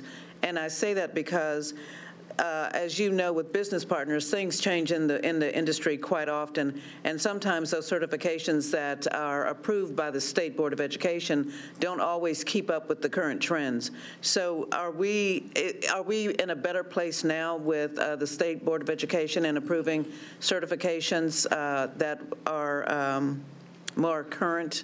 Yes, I would say so. In addition to that, there's a system and structure in place now that allows us to submit requests for certifications to be approved. Perfect. Thank you. Thank you. Elena, please, our newest school board member. Hi. So I was just wondering, how is each individual, like each school, I guess individual school, how are their academies chosen? Because I was just thinking, like, back to when I was transitioning to high school and I was looking at what schools offer, what academies. How are we, like, ensuring that if I want to go into hospitality, and I think Antioch has a cool hospitality academy, but I can't drive to Antioch every day, like, I was just wondering, how are those academies determined per community to make sure that everyone is able to go to whatever academy? That's a really great question. And I do wish we could offer every academy at every school, but there's a process to determining which academies and pathways will be offered at a school. And a lot of that is very much driven by industry demand, student interest in those academies. You have to look at the availability of the resources and partnerships to support those. And so what you might notice is if you look across our schools, I'm going to go use health science for just a moment, is in 10 of our schools. It's also one of the most in-demand industries in our nation at this time. So all those factors taken in consideration. We do have school choice, where a student can go to a school that may offer an academy or pathways that's not offered at their own school. And we do recognize that transportation does pose challenges. And so we have been working with our local transportation systems to create better routes to allow students. But do know this, and this is what I constantly tell individuals, is that the skills that you learn, regardless of which academy you're in, are transferable in all things that you choose to do. met a young lady recently who went into she was in automotive academy pathway, and she was going into healthcare. And I asked her, I said, why did you do that? She said, because I could learn to use small instruments that were going to be applicable, and I learned how to work with others to solve problems. And so you can utilize those 21st century and those employability skills regardless of which academy or pathway you're in, and they will follow with you throughout life. Two additional things. Our pathways academies tend to mirror South Side and North Side to increase access to the specific pathways, and this might be a good time to plug the investment of this board to continue with our STRIDE program for students and for all staff, which provides no cost to students or staff members transportation through the public transportation system. Thank you. Dr. Gentry? Thank you, Madam Chair. A couple of things I just want to highlight that HCA Healthcare has been significant in that expansion of the Health Sciences Academy's availability across Metropolitan. The $70,000 grant that they just provided. Thank you very much. We'll get you some more. We'll get you some more. So thank you for that. And so the other thing I'll add to your question, the comment, is that it also is helpful when that industry partner can offer everything else that goes with being in the academy, not just the money, but the experiences, the job shadowing opportunities, the mentors, and things of that nature. So all of that is what's taken into consideration when we consider the partner and what pathway we're able to offer. I'll also say, and I really appreciate the last comment about this transferable skills. Of the 9,000 jobs I have, one of them is as an adjunct professor at Tennessee State University, and I teach professional development for graduating engineering students. And one of the things I tell them when they're creating their resume is don't put your job description on there. Nobody cares. What are the skills? What are the skills you utilized or developed as a part of that role? So that's an excellent point about the transferable skills.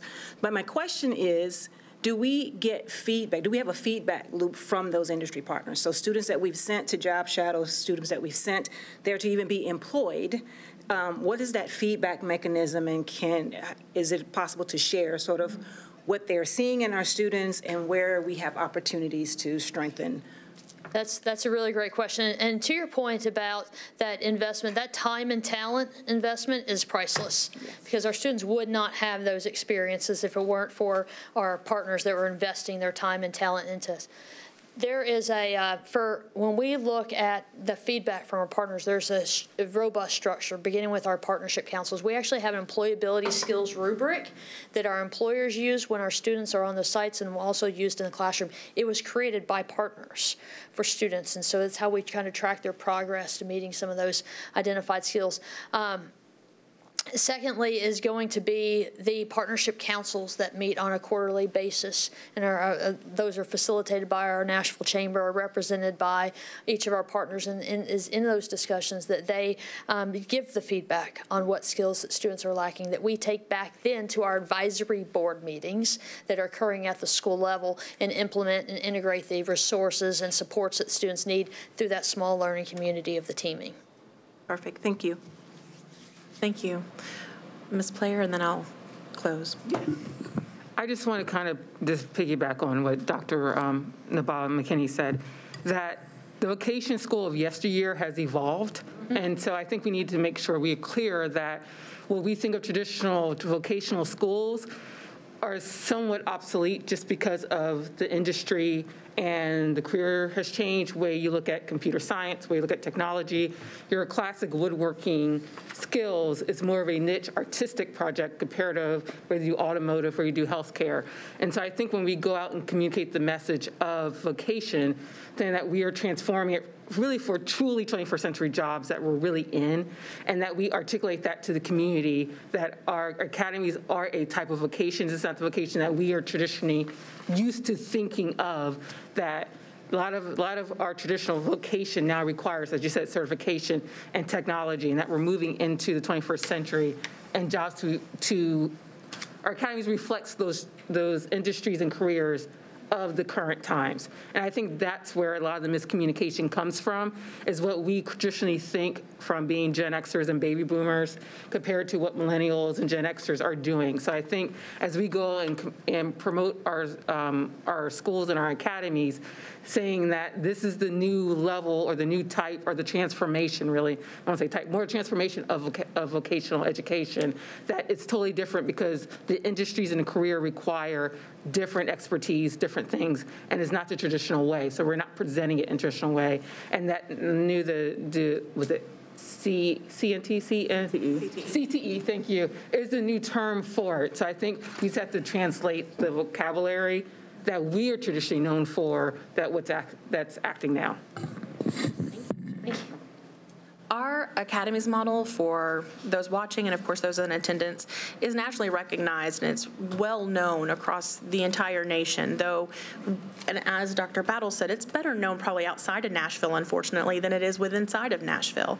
It is very common for myself when I speak to other districts within Nashville, and especially within other areas, whether it's part of Great City Schools or other communications that I might have with other boards and educational leaders, they always ask about the academies model, and they want to replicate it in some way, or they would like to partner with us. They've come on a trip before.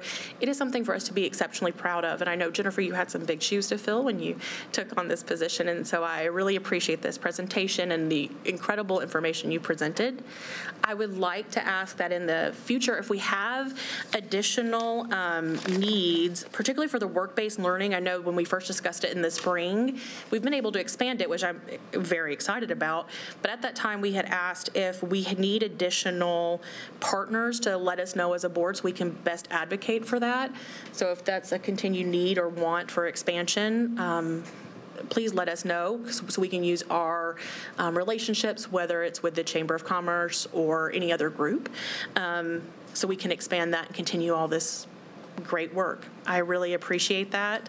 It was exceptionally thorough, and I'm very excited that everyone here and also watching could see all the good work that we're doing both in Reward and in academies. Thank you. Thank you. Could I ask one thing? Could we repeat the career fair dates? Oh, it's November 8th. Thank you. I just want everybody to be aware. Yes, and we'll mention again, and we'll mention it several times, I promise. Thank you. Is there anything else, Dr. Bell? That'll be all. Thank you. I so appreciate the people that have stuck around for public participation. I know that it is later than usual, and you have been so generous to wait with us. I hope that you have found your time here with us to be beneficial, and that you're proud of your elected officials for being vigorous and thorough with their questions. What we're going to do for public participation, in case you've not been here before, as I see some new faces, is you have 3 minutes to speak. You'll see the names of people listed here. We have about 12 on this list. What I'm going to ask you to do, in case you have been here before, this is a little bit new, so I'm going to start asking people to queue up. So if you're one of the first 3 people, if you'll get in line, so 1, and then 2 and 3, and then if you'll kind of watch that, so we can go ahead and go through that. When you have your 3 minutes, you'll know what your time is because there's a timer on the side. You can see it says 3 minutes already over here to your right. And at the end of that 3 minutes, you'll hear our beautiful bell. Who has that bell? Ding. Thank you. We're almost to Price is Right level. Almost, guys. So at the end of that, you will hear. So I so appreciate y'all sticking around. So if we will first start with number 1, Maxwell, if you are here, and then 2, Anna, and 3, Daniel, if you'll go ahead and get in line so we can get started. So first person, oh, I should also say, you do need to tell us your name. You do not need to tell us your address. That has sometimes been a question in the past because this is a public forum. We would really appreciate it if you know what your district is, if you would tell us that information. That would be so helpful. But you do not need to give us your address since it is a public forum. So the first person is Maxwell. And if that person is not here, we'll go with Anna. And then number 3, it sounds like you're it, Daniel. Got you first. Thank you, Daniel. All right. And I just came up here because I wanted to say thank you. I was here for the Grow Your Own recipient a couple Tuesdays ago. So to the Board of Education, a simple thank you cannot express my level of gratitude for all the opportunities I've been granted as an MNPS employee. By the way, I'm Daniel Schust from Neely's Bend Elementary. From starting off as a parapro to becoming a tutor, to becoming a resident teacher, to now being the third grade English teacher at Neely's Bend Elementary, I have been able to grow exponentially in 4 short years. Particularly, the Grow Your Own grant allowed me to work towards my goal of becoming a teacher without having to worry about keeping afloat financially. So while my words may fail to express how grateful I truly am, I must say to everyone here and everyone who has played a part in getting me where I am today, from the bottom of my heart, thank you. Do you have, hold on, we don't want to take away his time, guys. It's okay. I owe a great deal of thanks specifically to the staff and students at my school, Neely's Bend Elementary. My coworkers have offered me so much guidance, while our students have shown me exactly how fulfilling trading knowledge can be. Together, we all live up to our motto of setting a standard in the Northwest. However, this year we have adopted a mindset of continuing our shift to better. And this idea is what inspired me to speak tonight. We want to give our students at Neely's Bend every opportunity to be successful, and programs like STEAM would help us do just that. Between the addition of 5th grade and the rapid growth in our community of Madison, we have gained many new learners and diverse interests this year, and we are dedicated to serving all of their individual educational needs.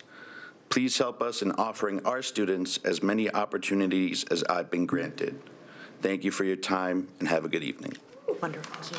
Thank you. Thank you very much. Thank you. I guess number 4 is Sark, and then after that's 5, Nicole, and 6, Councilmember Hancock. So first, Sark. Thank you. Hello, Chair and members of the board. My name is Sark Asadorian, and this is my first time speaking, so I'm a little nervous, but I go to Hillsborough, I'm a senior, and I'm in District 8. So my biology teacher, Dr. Anderson, had resigned recently because she found a new job. She left on her own fruition, and after working 5 years to share her knowledge with us, many students were very touched and saddened that she left. Dr. Anderson is a person focused on altruism in her life. One moment that sticks out to me is when she told us about how she opened her house up to a formerly incarcerated man who lived with them for many years till he could find his own home. When I got the email of her resignation after she was out of class for having COVID, I was very sad because I was unable to say goodbye, and I was grieving that I was no longer going to be taught by somebody I admired. I didn't know what to do with my feelings, so I turned to my mom for some advice. She suggested a going away party, and I really liked that idea. Me and Dr. Anderson emailed back and forth, and we agreed upon that she would come during school, during lunch, so we could easily say goodbye to her. The day before, I checked my email and saw a message from Dr. Anderson. Through the vice principal at her school, she was informed per our principal, Dr. Pelham's orders, she was not able to say goodbye to us at school grounds. Me and my classmates were angry. Why were we not allowed to say goodbye to a teacher that had worked with us to get us summer internships and prepare us for the IB tests? The district talks about social emotional learning as being a priority, but if you really want to truly prioritize social emotional learning, I think it's important to allow students to say goodbye to the teachers that really matter in their lives. I hope this story connects with you, members of the board, and I hope you move to implement rules and guidelines to make sure that teachers can say goodbye to their students. I'm going to send you an email following up with my points, and I hope we're in contact. Thank you. Thank you. Next is Nicole. Councilmember Hancock. You have to have the tearjerker right before me. I'd appreciate it if you might waive the 3 minutes. I won't be super, super long, but I did have Councilwoman Porterfield here with me. She had to leave because of our long meeting, and I do have a gift for all of you from the entire Metro Council. So hopefully that will help expand my time. We actually passed a resolution in support of Metro Nashville Public Schools' full implementation of sustainable practices throughout the school district. I, in concentration of everyone's time, narrowed this down to a top 10 list to be fun, like Dave Letterman. So 10, whereas children who develop a positive relationship with nature are more likely to become tomorrow's stewards of our natural heritage. Children who have safe access to these public outdoor spaces are more resilient, and all children should feel welcome at all of Nashville and Davidson County's parks, pools, zoos, nature centers, trails, waterways, and other open spaces. Let every student be known. 9, whereas all communities that have access to nature experience educational, emotional, and physical benefits. Communities in disadvantaged areas receive even greater benefits from nature through improved health equity, lower rates of mortality and disease, and increased food security as families gain knowledge and ability to grow and preserve fresh food for themselves. And 8, whereas Nashville Public Schools is confident that through these forward steps, it can help the Metropolitan Government of Nashville and Davidson County achieve its goals for our city to reach zero waste, a reduced carbon footprint, and increased tree canopy. And 7, whereas Metro Nashville Public Schools has the potential to make positive, tangible environmental change in Nashville and Davidson County by teaching students to be stewards of their local and global communities, the earth, and its resources. And 6, whereas Metro Nashville Public Schools has seen that when students experience a culture in their schools that is rich in sustainability, outdoor education, and social emotional learning, they experience and benefit from dramatic academic improvement, are more confident, better problem solvers, more creative, and become involved local citizens. And 5, whereas Metro Nashville Public Schools is working to develop and implement a systemic framework to coordinate these efforts and improve student learning and involvement as the students' district's culture moves to one of sustainability. And 4, whereas the mayor has created a sustainable advisory committee consisting of people within the city, government, environmental community, and school district to map out the path that Metro Nashville Public Schools can take to implement sustainable practices and work to support the city's sustainable goals. And 3, whereas MNPS has shown that moving towards sustainability will benefit our community in many ways, not the least of which is good stewardship of taxpayers' monies and resources. And 2, whereas the Metro Children's Outdoor Bill of Rights has been personalized to Nashville and Davidson County using the Tennessee Children's Outdoor Bill of Rights, examples from other cities, and suggestions by Metro Nashville Public School students to include every child has a right to ride a bike, splash in a creek, fish in a pond or stream, hike a trail or walk in the woods, enjoy a campfire and make s'mores, camp under the stars, discover plants and animals in a park, explore nature, play in the mud, hug an old tree, plant a tree, jump in a pile of leaves. So therefore, be it resolved that the Metro Council goes on record as congratulating and endorsing Metro Nashville Public Schools for their work to implement sustainable practices, including outdoor education throughout the district, and strongly encourages a continuation of these efforts. It was introduced by Tanya Hancock, Tom Dreffel, Bob Nash, Berkeley Allen, Delisha Porterfield, Angie Henderson, Zulfat Sorara, Emily Benedict, and was passed unanimously by Metro Council. Thank you so much for hearing me. I got to see most of you yesterday. I'm so glad to see you again. And I just have to shout out to District 9, Council District 9, that all 3 of the elementary schools in District 9, Amqui, Neely's Bend, and Smithson Craighead all got reward school status, so that's pretty awesome. And I'm in Emily Masters School District 3. So does anyone want to distribute? You'll give them to Dr. Sabir. Thank you for your time. I appreciate all you guys are doing. Thank you. Same to you. Thanks. Thank you. Next is Paul Prill.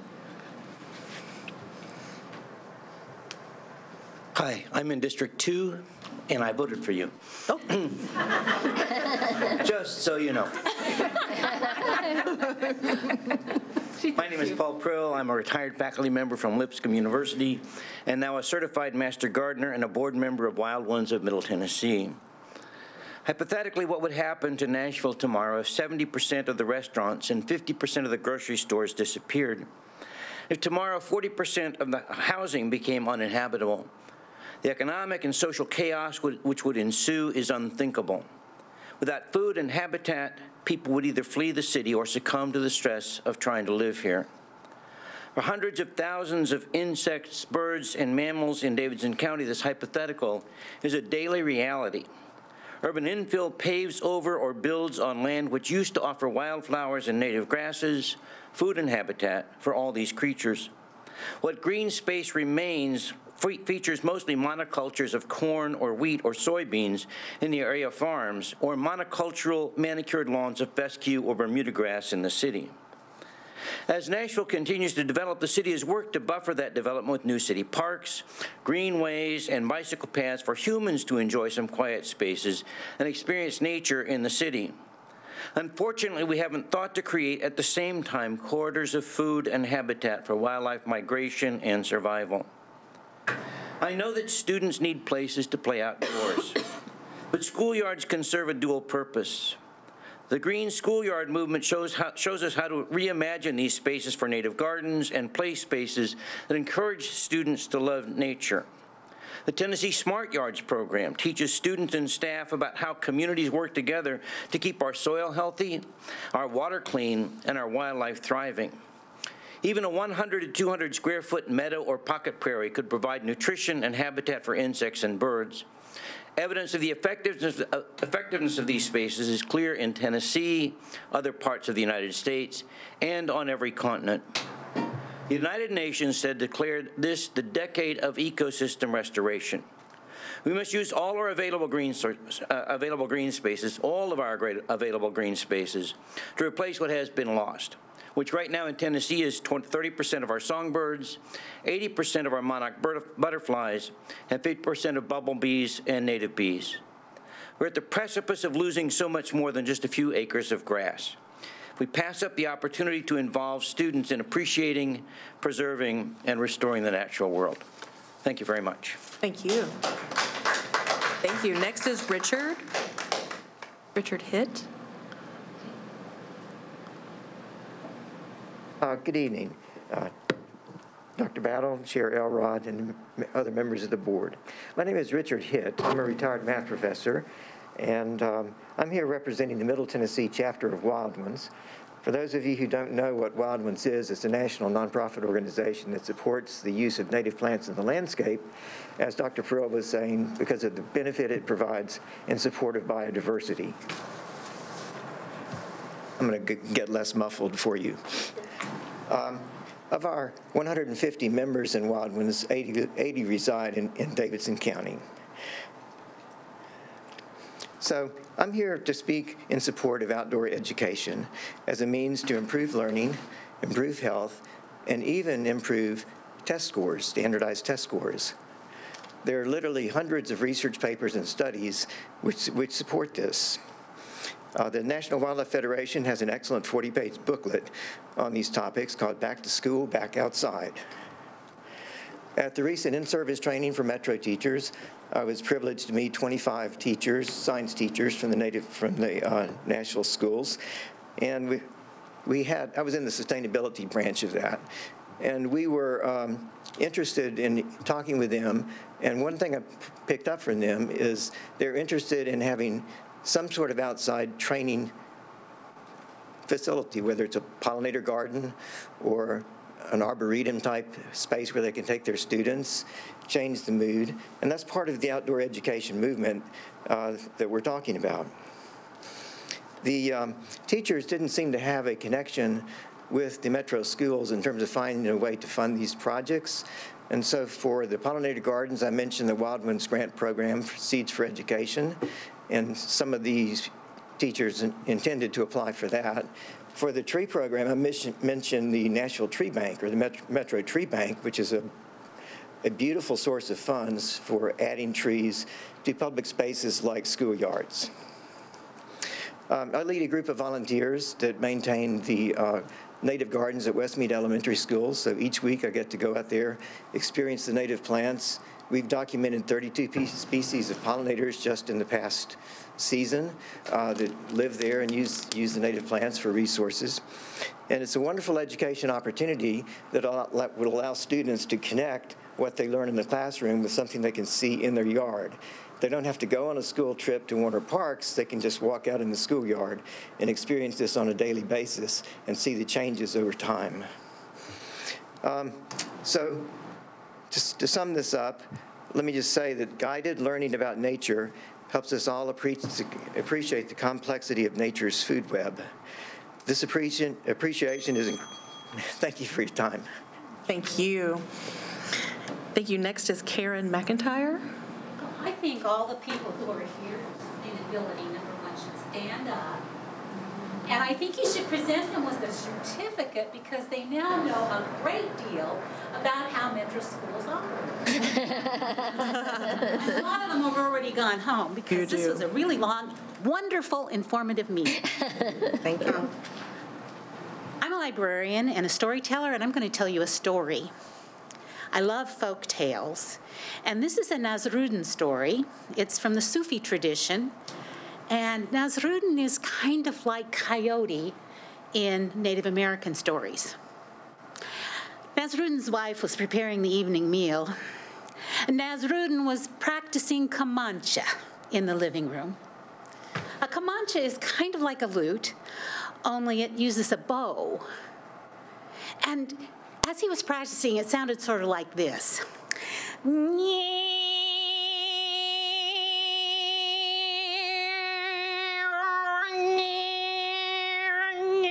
his wife came in and said, Nasruddin, why in the world all the other men in the village practice Comanche all up and down the fretboard?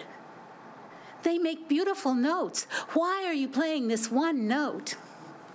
Nasruddin looked at her and said, those other men, they're all looking for this note. We'll be here every month to present the same note, maybe in a different octave, or maybe even a different variation. Tonight, we're talking about outdoor education for children. And each time we come, we present you with a document, which you'll get electronically tomorrow, and you can click on the links to see all the 147 studies that Dr. Hitt mentioned. What I want to say tonight is that as I listened to all the wonderful presentations, I thought, we fit in there, and we fit in there, and we fit in there, but I don't have time to tell you where all those places are. Nor had I thought about adding up all the money we save you.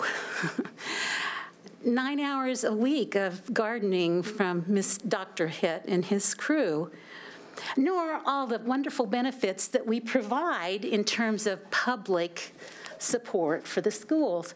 This is something that was begun in the Westmead Garden. We had a Waffles for Westmead, and people came, and Dr. Hitt took them through the gardens, and we had about 40 people who decided they wanted to start restoring wildlife in their yards. And I thought, gosh, we'll start a Facebook group. If we get 25 people, it'll be great. We have 476 people in this group after a year. It's an active group. They communicate all the time about how to do this. And they have a positive impression of our schools. I'm a huge supporter of public education, but we need your support because without it, it makes our jobs almost impossible, even though we continue to do them. Thank you. Next is Lynn Woodward. Lynn? Okay. Next is, past council member Charlie Tiger. Please don't hold that against me. I will not. Chair Lady Elrod, my school board member, Abby Tyler, rest of the board, thank you for allowing me to be here. It's been 32 years since I've been here. The first time I came as a newly elected council member, not understanding all the nuances, I came to tell Mr. Henson how to spend money more wisely. That didn't work too well. I come here tonight, though, as the grandparent of 2 current MNPS students and a third one that's now a sophomore at Ohio State in pre-veterinary school, talking about the tremendous education that my grandkids are receiving. When you get to my age, I'm often asked questions like, what legislation did you sponsor that you're most proud of? Well, I had the opportunity to create the Greenway system in Nashville, which is unbelievable for a council member looking back on that because, you all realize most things happen in the mayor's office, but that was something the Metro Council did. They said, what was most impactful legislation? Well, I was chosen to speak in 1993 in the Davidson administration as the only speaker in favor of the controversial Bridgestone Arena, the Nashville Arena. What a difference our city is because of that and the impact on tax revenues and whatnot. But today I'm coming to tell you about the most important thing I've done in my political career, and that was the Bellevue Middle School Edible Learning Lab. Modeled after the Edible Schoolyard in Berkeley, California, Alice Waters' vision and impact. Dr. Hargis had become Bellevue Middle School principal. Her first day was July 1st, 2009, and we were on a plane going to Berkeley to visit that wonderful prototype garden. But I'm going to give you just one suggestion, and I was going to use the pun, I'm going to plant the seed with you. So maybe I'll throw that in. My experience having visited dozens of gardens and outdoor classrooms throughout Nashville in my political career, without the funding, if we as a community have decided that supplements to teachers, to coach, to be a band teacher, to be a cheerleading sponsor is important to our community, surely a supplement for a teacher in the school to be a garden manager or a liaison to the community. You've seen dozens of instances of volunteers that are here ready to make this happen. But where the lack is when teachers transfer, somebody will have an idea, they'll start a garden. 2 years later, that teacher transfers, and the next thing you know, you have a weed pile there. If there was a supplement created, talk to your council members. Let's get this done. It's there to happen. Thank you. Thank you. Thank you. And last is Michelle Sheriff. I won't play a video, although I apologize for interrupting earlier, but it was an MNPS celebration video that popped up on Instagram. Greetings, Chair Elrod, Vice Chair Player, the rest of the board, and Dr. Battle. As you know, I'm Michelle Sheriff and President of Metro Nashville Education Association. I'm not here speaking about sustainability, but I was at Bellevue with the garden, and at HG Hill we had a sustainability program there as well. So we are pro-sustainability. On behalf of MNEA officers, board of directors, and our members, we want to congratulate our newly elected board members. We look forward to working with you and continuing our relationship with existing board members. And welcome to our new student member, and welcome back, Ebenezer. It's good to see you back. We just want to recognize, first of all, the hard work of the district and celebrate with you with being an advancing district. We know last year we heard harder than the previous year with COVID. So it was a lot of hard work from a lot of people, and we want to celebrate that with you. And just highlight a few things this year that we want to work on and partner with through our MOU committees, which the district is part of, we're part of, and the board. And compensation committee, we want to work on the longevity pay for teachers, similar to what administrative pay has, Metro government, state employees have. Retention committee, focusing on ways to retain teachers, policies that will do that. One thing that has been a big issue this past year was the transfer process, so we want to work on improving that. We've already talked with HR about that, and I think we're in agreement on that. And then, just keeping our teachers, experienced teachers, supporting our new teachers so that they stay within the district. One thing that we're hearing a lot of, and you've heard some talk of this before, is the COVID leave policy. And so we've heard, that COVID is similar to other illnesses, that we want to align it with a student policy, but other illnesses do not have a mandatory isolation period as COVID does. And if students are out and have to do isolation, they're not in danger of loss of pay as teachers might be. So teachers get 10 sick leave days per year. That's 2 COVID isolation periods. So we want to make sure that teachers are not losing pay out of no fault of their own. And then the last thing is we're still working on some teachers who haven't been paid or paid correctly. And so we're passing those over to HR. We know there's been some extenuating circumstances, but we would love to see a plan for how this will not happen in the future. And so we just stand ready to continue partnering and working with you all and the district. Thank you. Thank you.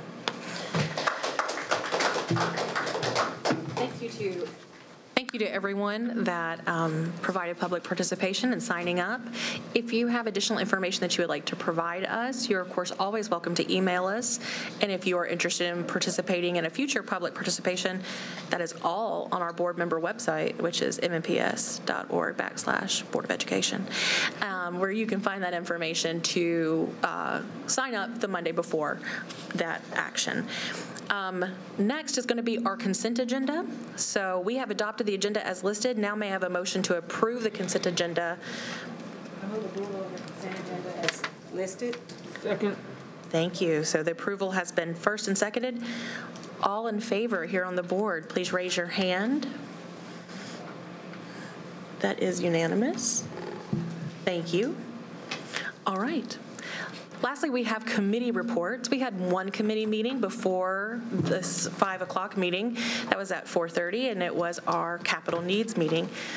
Ms. Tyler, who is the chair of that, will you please give us a brief summary of what was said and done? Yes, we just had a presentation on some of our properties that are not being utilized right now and how we can best, the ideas of our group about how to best use these spaces that we have and their recommendations. No action was needed at that time, but it just wants to get it on everybody's radar. Thank you. And those are all publicly available as well for the public viewing or those in the audience. If you want additional information, of course, you could always reach out to us, but that information is also available so you can see what those properties are if you're interested. All right. Now it's time for everyone's favorite point, announcements. In the past, we have gone around in the U shape. I would like for us to start going by district number. So that would mean Dr. Gentry goes first. And then we'll skip over me as I'll go last. So it'll go from me and then on to District 3 to Abigail. All right, so thank you, Chair Elrod. I just want to again congratulate the entire district for the work.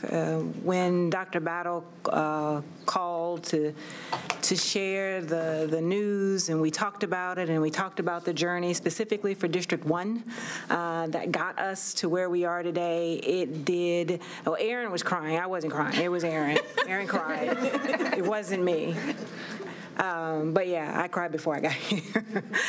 It was hard. It was some very tough decisions had to be made to get us where we are today. Specifically, and I'm selfishly speaking about District 1. And those of you who were here, you know. It wasn't pleasant. It was ugly. So I just want to thank everybody, the teachers, the staff, and just as Dr. Battle indicated, everyone who had a hand in pushing and pushing and pushing and being very clear about what success looked like, being uncompromising about what success looked like, being uncompromising about not letting certain student groups slide or get a pass, and not having to meet the same expectations. And so I personally want to thank you. I could literally go home right now and never come back. Like literally, this could be the period on my career as a school board member. Honestly, it could. And I can't thank you all enough for that. I also want to just highlight my shirt again in case anybody missed what it says. It says to all the ladies in the place, sorry, Ebony's. Got you. Hold on a second. Give me a minute.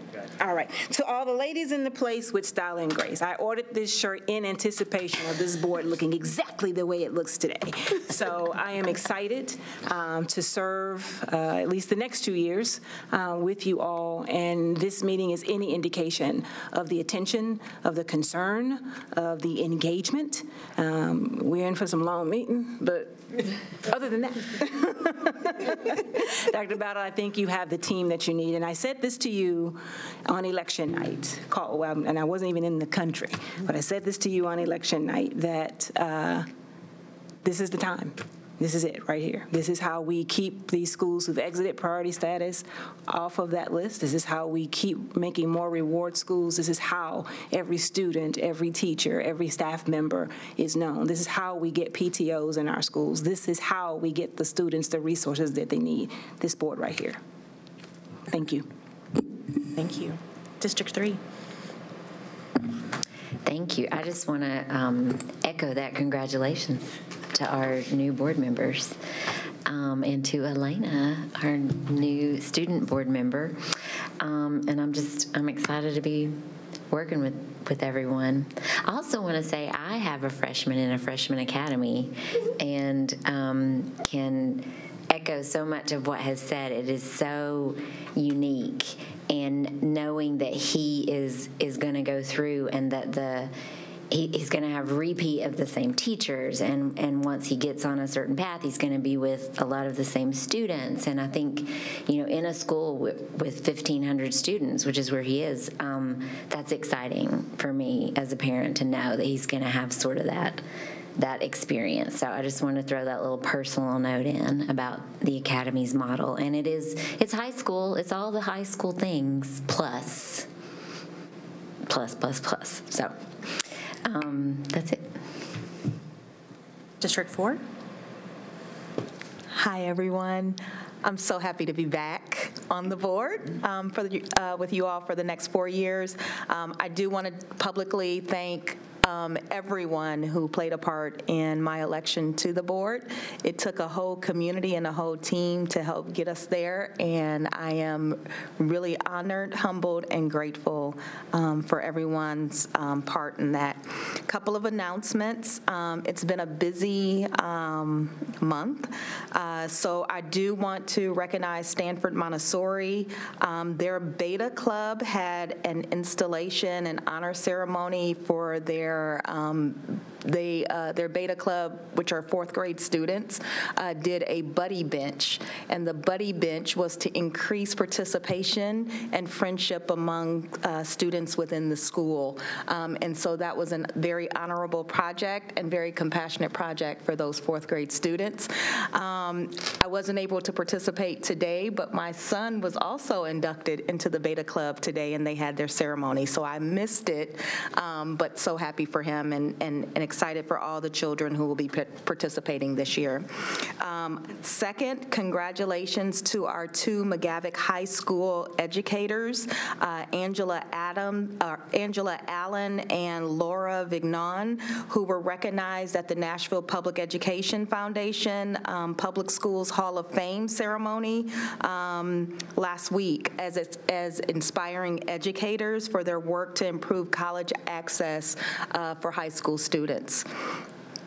Secondly, I want to wish congratulations to all of our reward schools, all of our schools who came off of priority lists, but a special recognition to my District 4 schools, which are Dodson Elementary and Strive Collegiate Academy as reward schools. And then lastly, I just want to welcome Elena Mitchell to our board as our new student board member, and I am excited to work with all of my new colleagues on the board. I think we're going to have a fantastic year. We have a lot of work to do, and I'm excited. Thank you. Thank you. District 5 to District 6. Awesome. So I also echo Dr. Berthina's sentiments. I'm excited to be back. I feel like I'm home. So I'm excited to be back working with some amazing individuals. And yes, it's going to be a great women-led board because we've got one of the best directors of school in the country, and we've got a fantastic board of education. So I'm excited to be back here. Just a few announcements. On Saturday, September 17th, and this is for any student in Metro schools who is interested in a U.S. Service Academy nomination, congressional nomination. U.S. Service Academy Day will be held at the Downtown Public Library Saturday, September 17th from 9 a.m. to noon. You do not have to register in advance, but you do have to show up and, kind of be there and participate. There will be Service Academy members from West Point, Air Force, Navy, all of the branches will be there for any student who is seeking a Congressional Academy nomination. Also, District 6 first community meeting will be held on next Tuesday at 6:30 p.m. That's September 20th. We will be at the Southeast Library in the large community room, and these will be monthly meetings that will be held between board meetings, so please come out to that. Some great news for our Antioch High School athletic program. MAPCO at 3800 Murfreesboro Road just opened this past week. And as a way of giving back to the community, they are dedicating 2 pumps to our Antioch High School athletic program. And basically what that means is if you purchase your gas from one of these 2 pumps, 25 cents per gallon will be donated to the Antioch High School athletic program. So go to the MAPCO at 3800 Murfreesboro Road and look for the pumps. And just because I've been there twice already, it's pump 15 and 16. That way our schools get that support. And finally, J.E. Moss is holding their College and Career Week, the week of September 26th, and also their Multicultural Festival will be October 6th from 5:30 to 7. And a big congratulations to both Lakeview Elementary and J.E. Moss Elementary for being on the rewards list. I'm a proud District 6 representative. I love all my schools, and we're going to just kick it. It's going to just go out of the park. So congratulations to every single one of our reward schools. You've done a fantastic job. Thank you. Thank you. District 7. I just want to recognize that 9/11 has passed. I was in Washington, D.C. when that happened. I'm in grad school, so that's a very special, not special, particular time, yes, as being that and what it did to our country, that we don't forget what happened, and just want to take a time just to recognize that moment. Also, give my condolences to my Fisk family and to the Nashville community for Dr. Paul and Kwame's passing. This is the second time that someone that's literally part of the soundtrack of my Fisk career has passed away. He's a former church member also, and what he's done for the impact for the Fisk community and for the Nashville and the country with the Fisk Jubilee Singers and the legacy that he's had over the last 30 years. So I want to recognize that. Congratulations to Glendarry and Whitsett Elementary Schools in my district for becoming reward schools. So very proud about that. Also, Hispanic Heritage Month starts this week. So Plaza Mariachi and Casas Friends in my district. And so just to the Hispanic community, we just congratulate you and celebrate the upcoming month that's coming this way. And then also, when I first got appointed to the board, it was the first time we came an all-female body with Dr. Battle, and then now this is the first duly elected school board, all-women school board. So I think it's something that we should mark this occasion that all of us has been duly elected by the people of Nashville, Davidson County, and I'm expecting wonderful, great things from this. And then also, just want to congratulate and give a good job to Dr. Battle. She has been a wonderful leader and really promoted all the teachers and principals and executive principals about making reward status, but that doesn't happen with a great leader.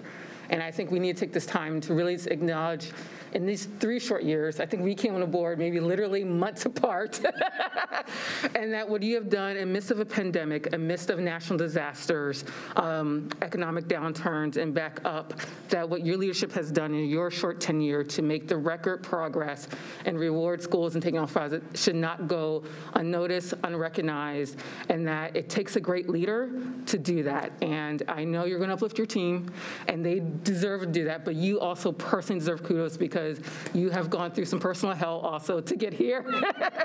But it has not gone noticed, and we are so glad that you are a leader here and that we're going to have you hopefully for a very long time. If I have anything to do with it, money would not be an issue.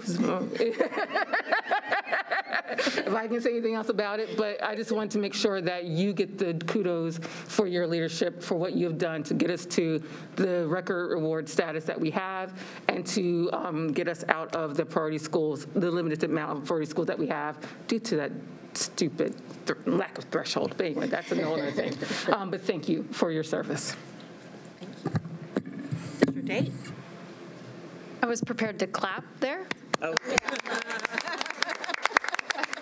I was expecting a clap, but I didn't hear one, and then I figured I would just go ahead and do it. So this is obviously being my very first board meeting. As a board member, I'm thrilled to be here, super excited. Want to thank, as Dr. B did, everyone who helped support our campaign and effort to get here, especially my family. But also, I just want to say how thrilled I am to be. The number of times we've talked about this board and the women and women-led, but also I've just been very impressed with the kinds of questions and attention that I've heard everyone give tonight. So much so that I had to stay really quieter than I wanted to, didn't ask as many questions as I want to, so everyone can expect to hear more questions from me, and hopefully won't get Sharon, too much longer on meetings. But I'm thrilled to be here and be part of this. And I also want to just give a quick shout out to the woman who used to occupy this seat, Jeannie Poopa-Walker, for the excellent job that she did, and her mentorship as I take on this role. So quick announcements. Waverly Belmont had a choir performance today on the steps of the City Hall, is that correct? As part of the Music Makes Us performance. And if you don't know her, the music teacher there, her name is Alice Wally. She is a fantastic human being and an amazing teacher who has done an incredible job, won multiple awards. And so really excited for them and that performance that occurred today. Thrilled to be sharing board seats with a student from a high school that is represented by District 8, Elena, so I'm glad to have you here, and the two of us can, as the newest people on this board, hopefully hold each other up.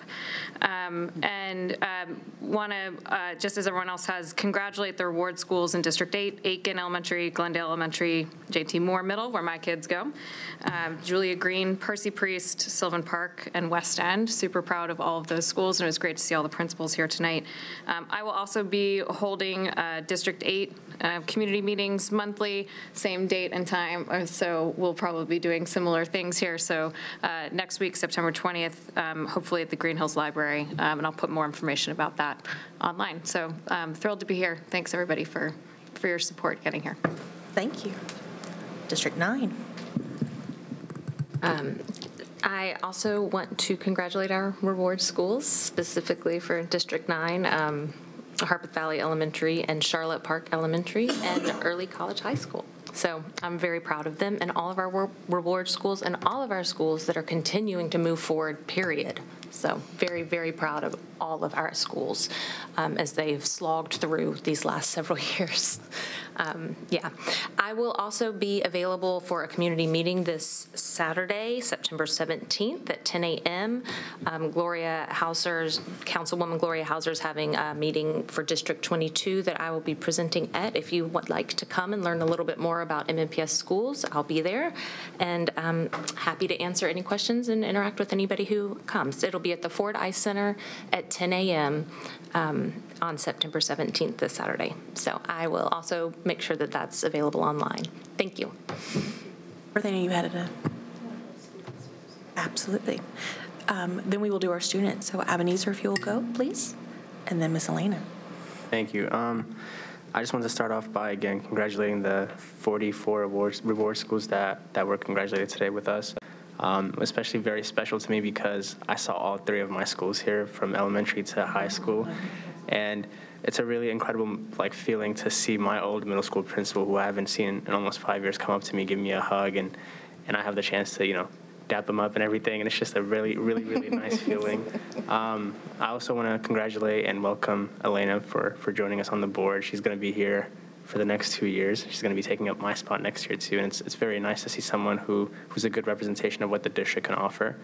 And then lastly, I just want to bring up the fact that the district offered ACT is coming up for seniors in the beginning of October. So to all seniors, get to study. This is a very, very incredible chance to take the ACT for free and at school, and it's something that we should all be using. Thank you. And Elena. Okay, hi. I want to firstly thank everyone for welcoming me. This has been a very fun meeting. So yeah, just want to say firstly thank you guys for having me, and I'm very excited for what the future holds. I also want to congratulate all the reward schools. Shout out to Robert Churchwell for their priority school exit, because that is my elementary school. And then lastly, I just want to highlight that it is fall sports, so go and support your MNPS athletes, and not just the football team, but also girls volleyball, girls soccer, cross country, golf, cheerleaders. We don't compete, but we are a sport. And yes, just go support. And our elementary school, they have soccer and cross country and all those things too. So support our students. And yeah, thank you. Thank you. Berthina. Yeah, a couple of things I forgot to mention. Yesterday I attended the College and Career Fair that was held at the Southeast Community Center. It was a great event hosted by our counseling department. And so it was a great experience for the many of students that were participating in that event. And it was great turnout. And so I really appreciate that the district is doing it and providing that opportunity for students across our community. And then the last thing is I want to get a shout out to Renita Perry and Sharika Roby Grant. I was able to attend the Tennessee Charter Commission hearings on last week sometime, both days. Yeah, Tuesday, Wednesday, or Wednesday, Thursday. Some days last week. But it was a great example. I recommend that all of our board members take an opportunity to go to those hearings, to see what occurs in those hearings. I will say that Sharika Roby Grant and Renita Perry were rock stars in representing our district and representing the facts for our district and in those charter school hearings.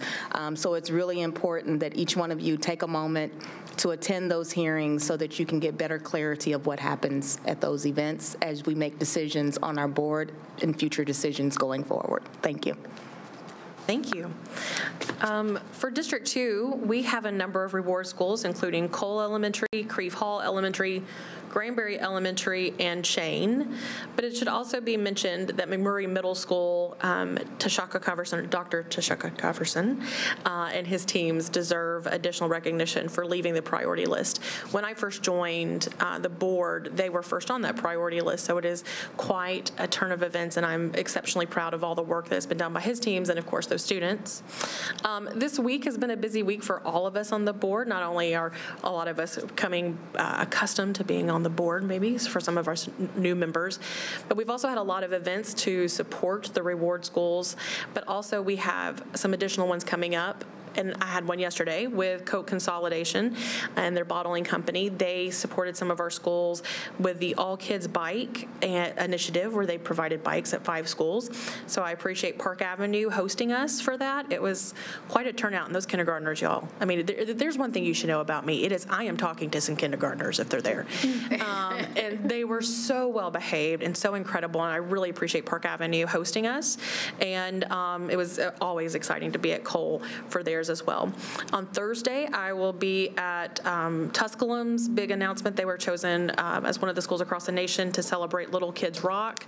And while I am there, I'll be sure to see their librarian, Caitlin Jennigan, who was recently elected to serve as the president of TASL, which is the Tennessee Association of School Librarians. So that's an exceptional thing for her to be. We are lucky at MNPS that we've had a number of our librarians become the president of Tassel, and that is, I think, to speak to the level of employees that we have and their expertise and their passion for their students and for their level of commitment to the positions that they hold. It's also, as you might likely know by the most recent legislation from last year, an increasingly important position for us to have within MNPS, and I am grateful for their commitment to not only literacy, but our students and our state in general. And then lastly, colleagues, I appreciate your votes of confidence, and I am deeply touched and honored by it. I will be emailing you. Please start checking your MNPS email addresses. We will be emailing you this week by Friday, information about committees and other things, so please be advised on that. Otherwise, we will have some future conversations about retreats. Please be aware that the first meeting of October was canceled previously, and so that first meeting in October, because it overlaps with fall break, will not be happening.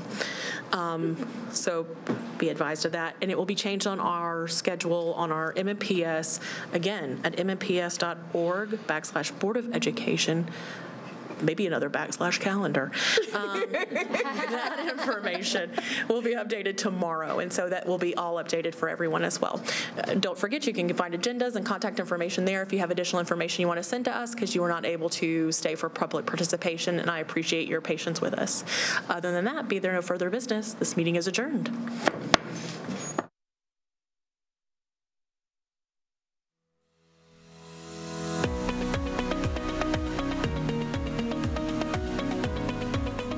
This has been a service of the Metro Nashville Network. If you would like to see this presentation again, or for more information on this and other programs, visit nashville.gov.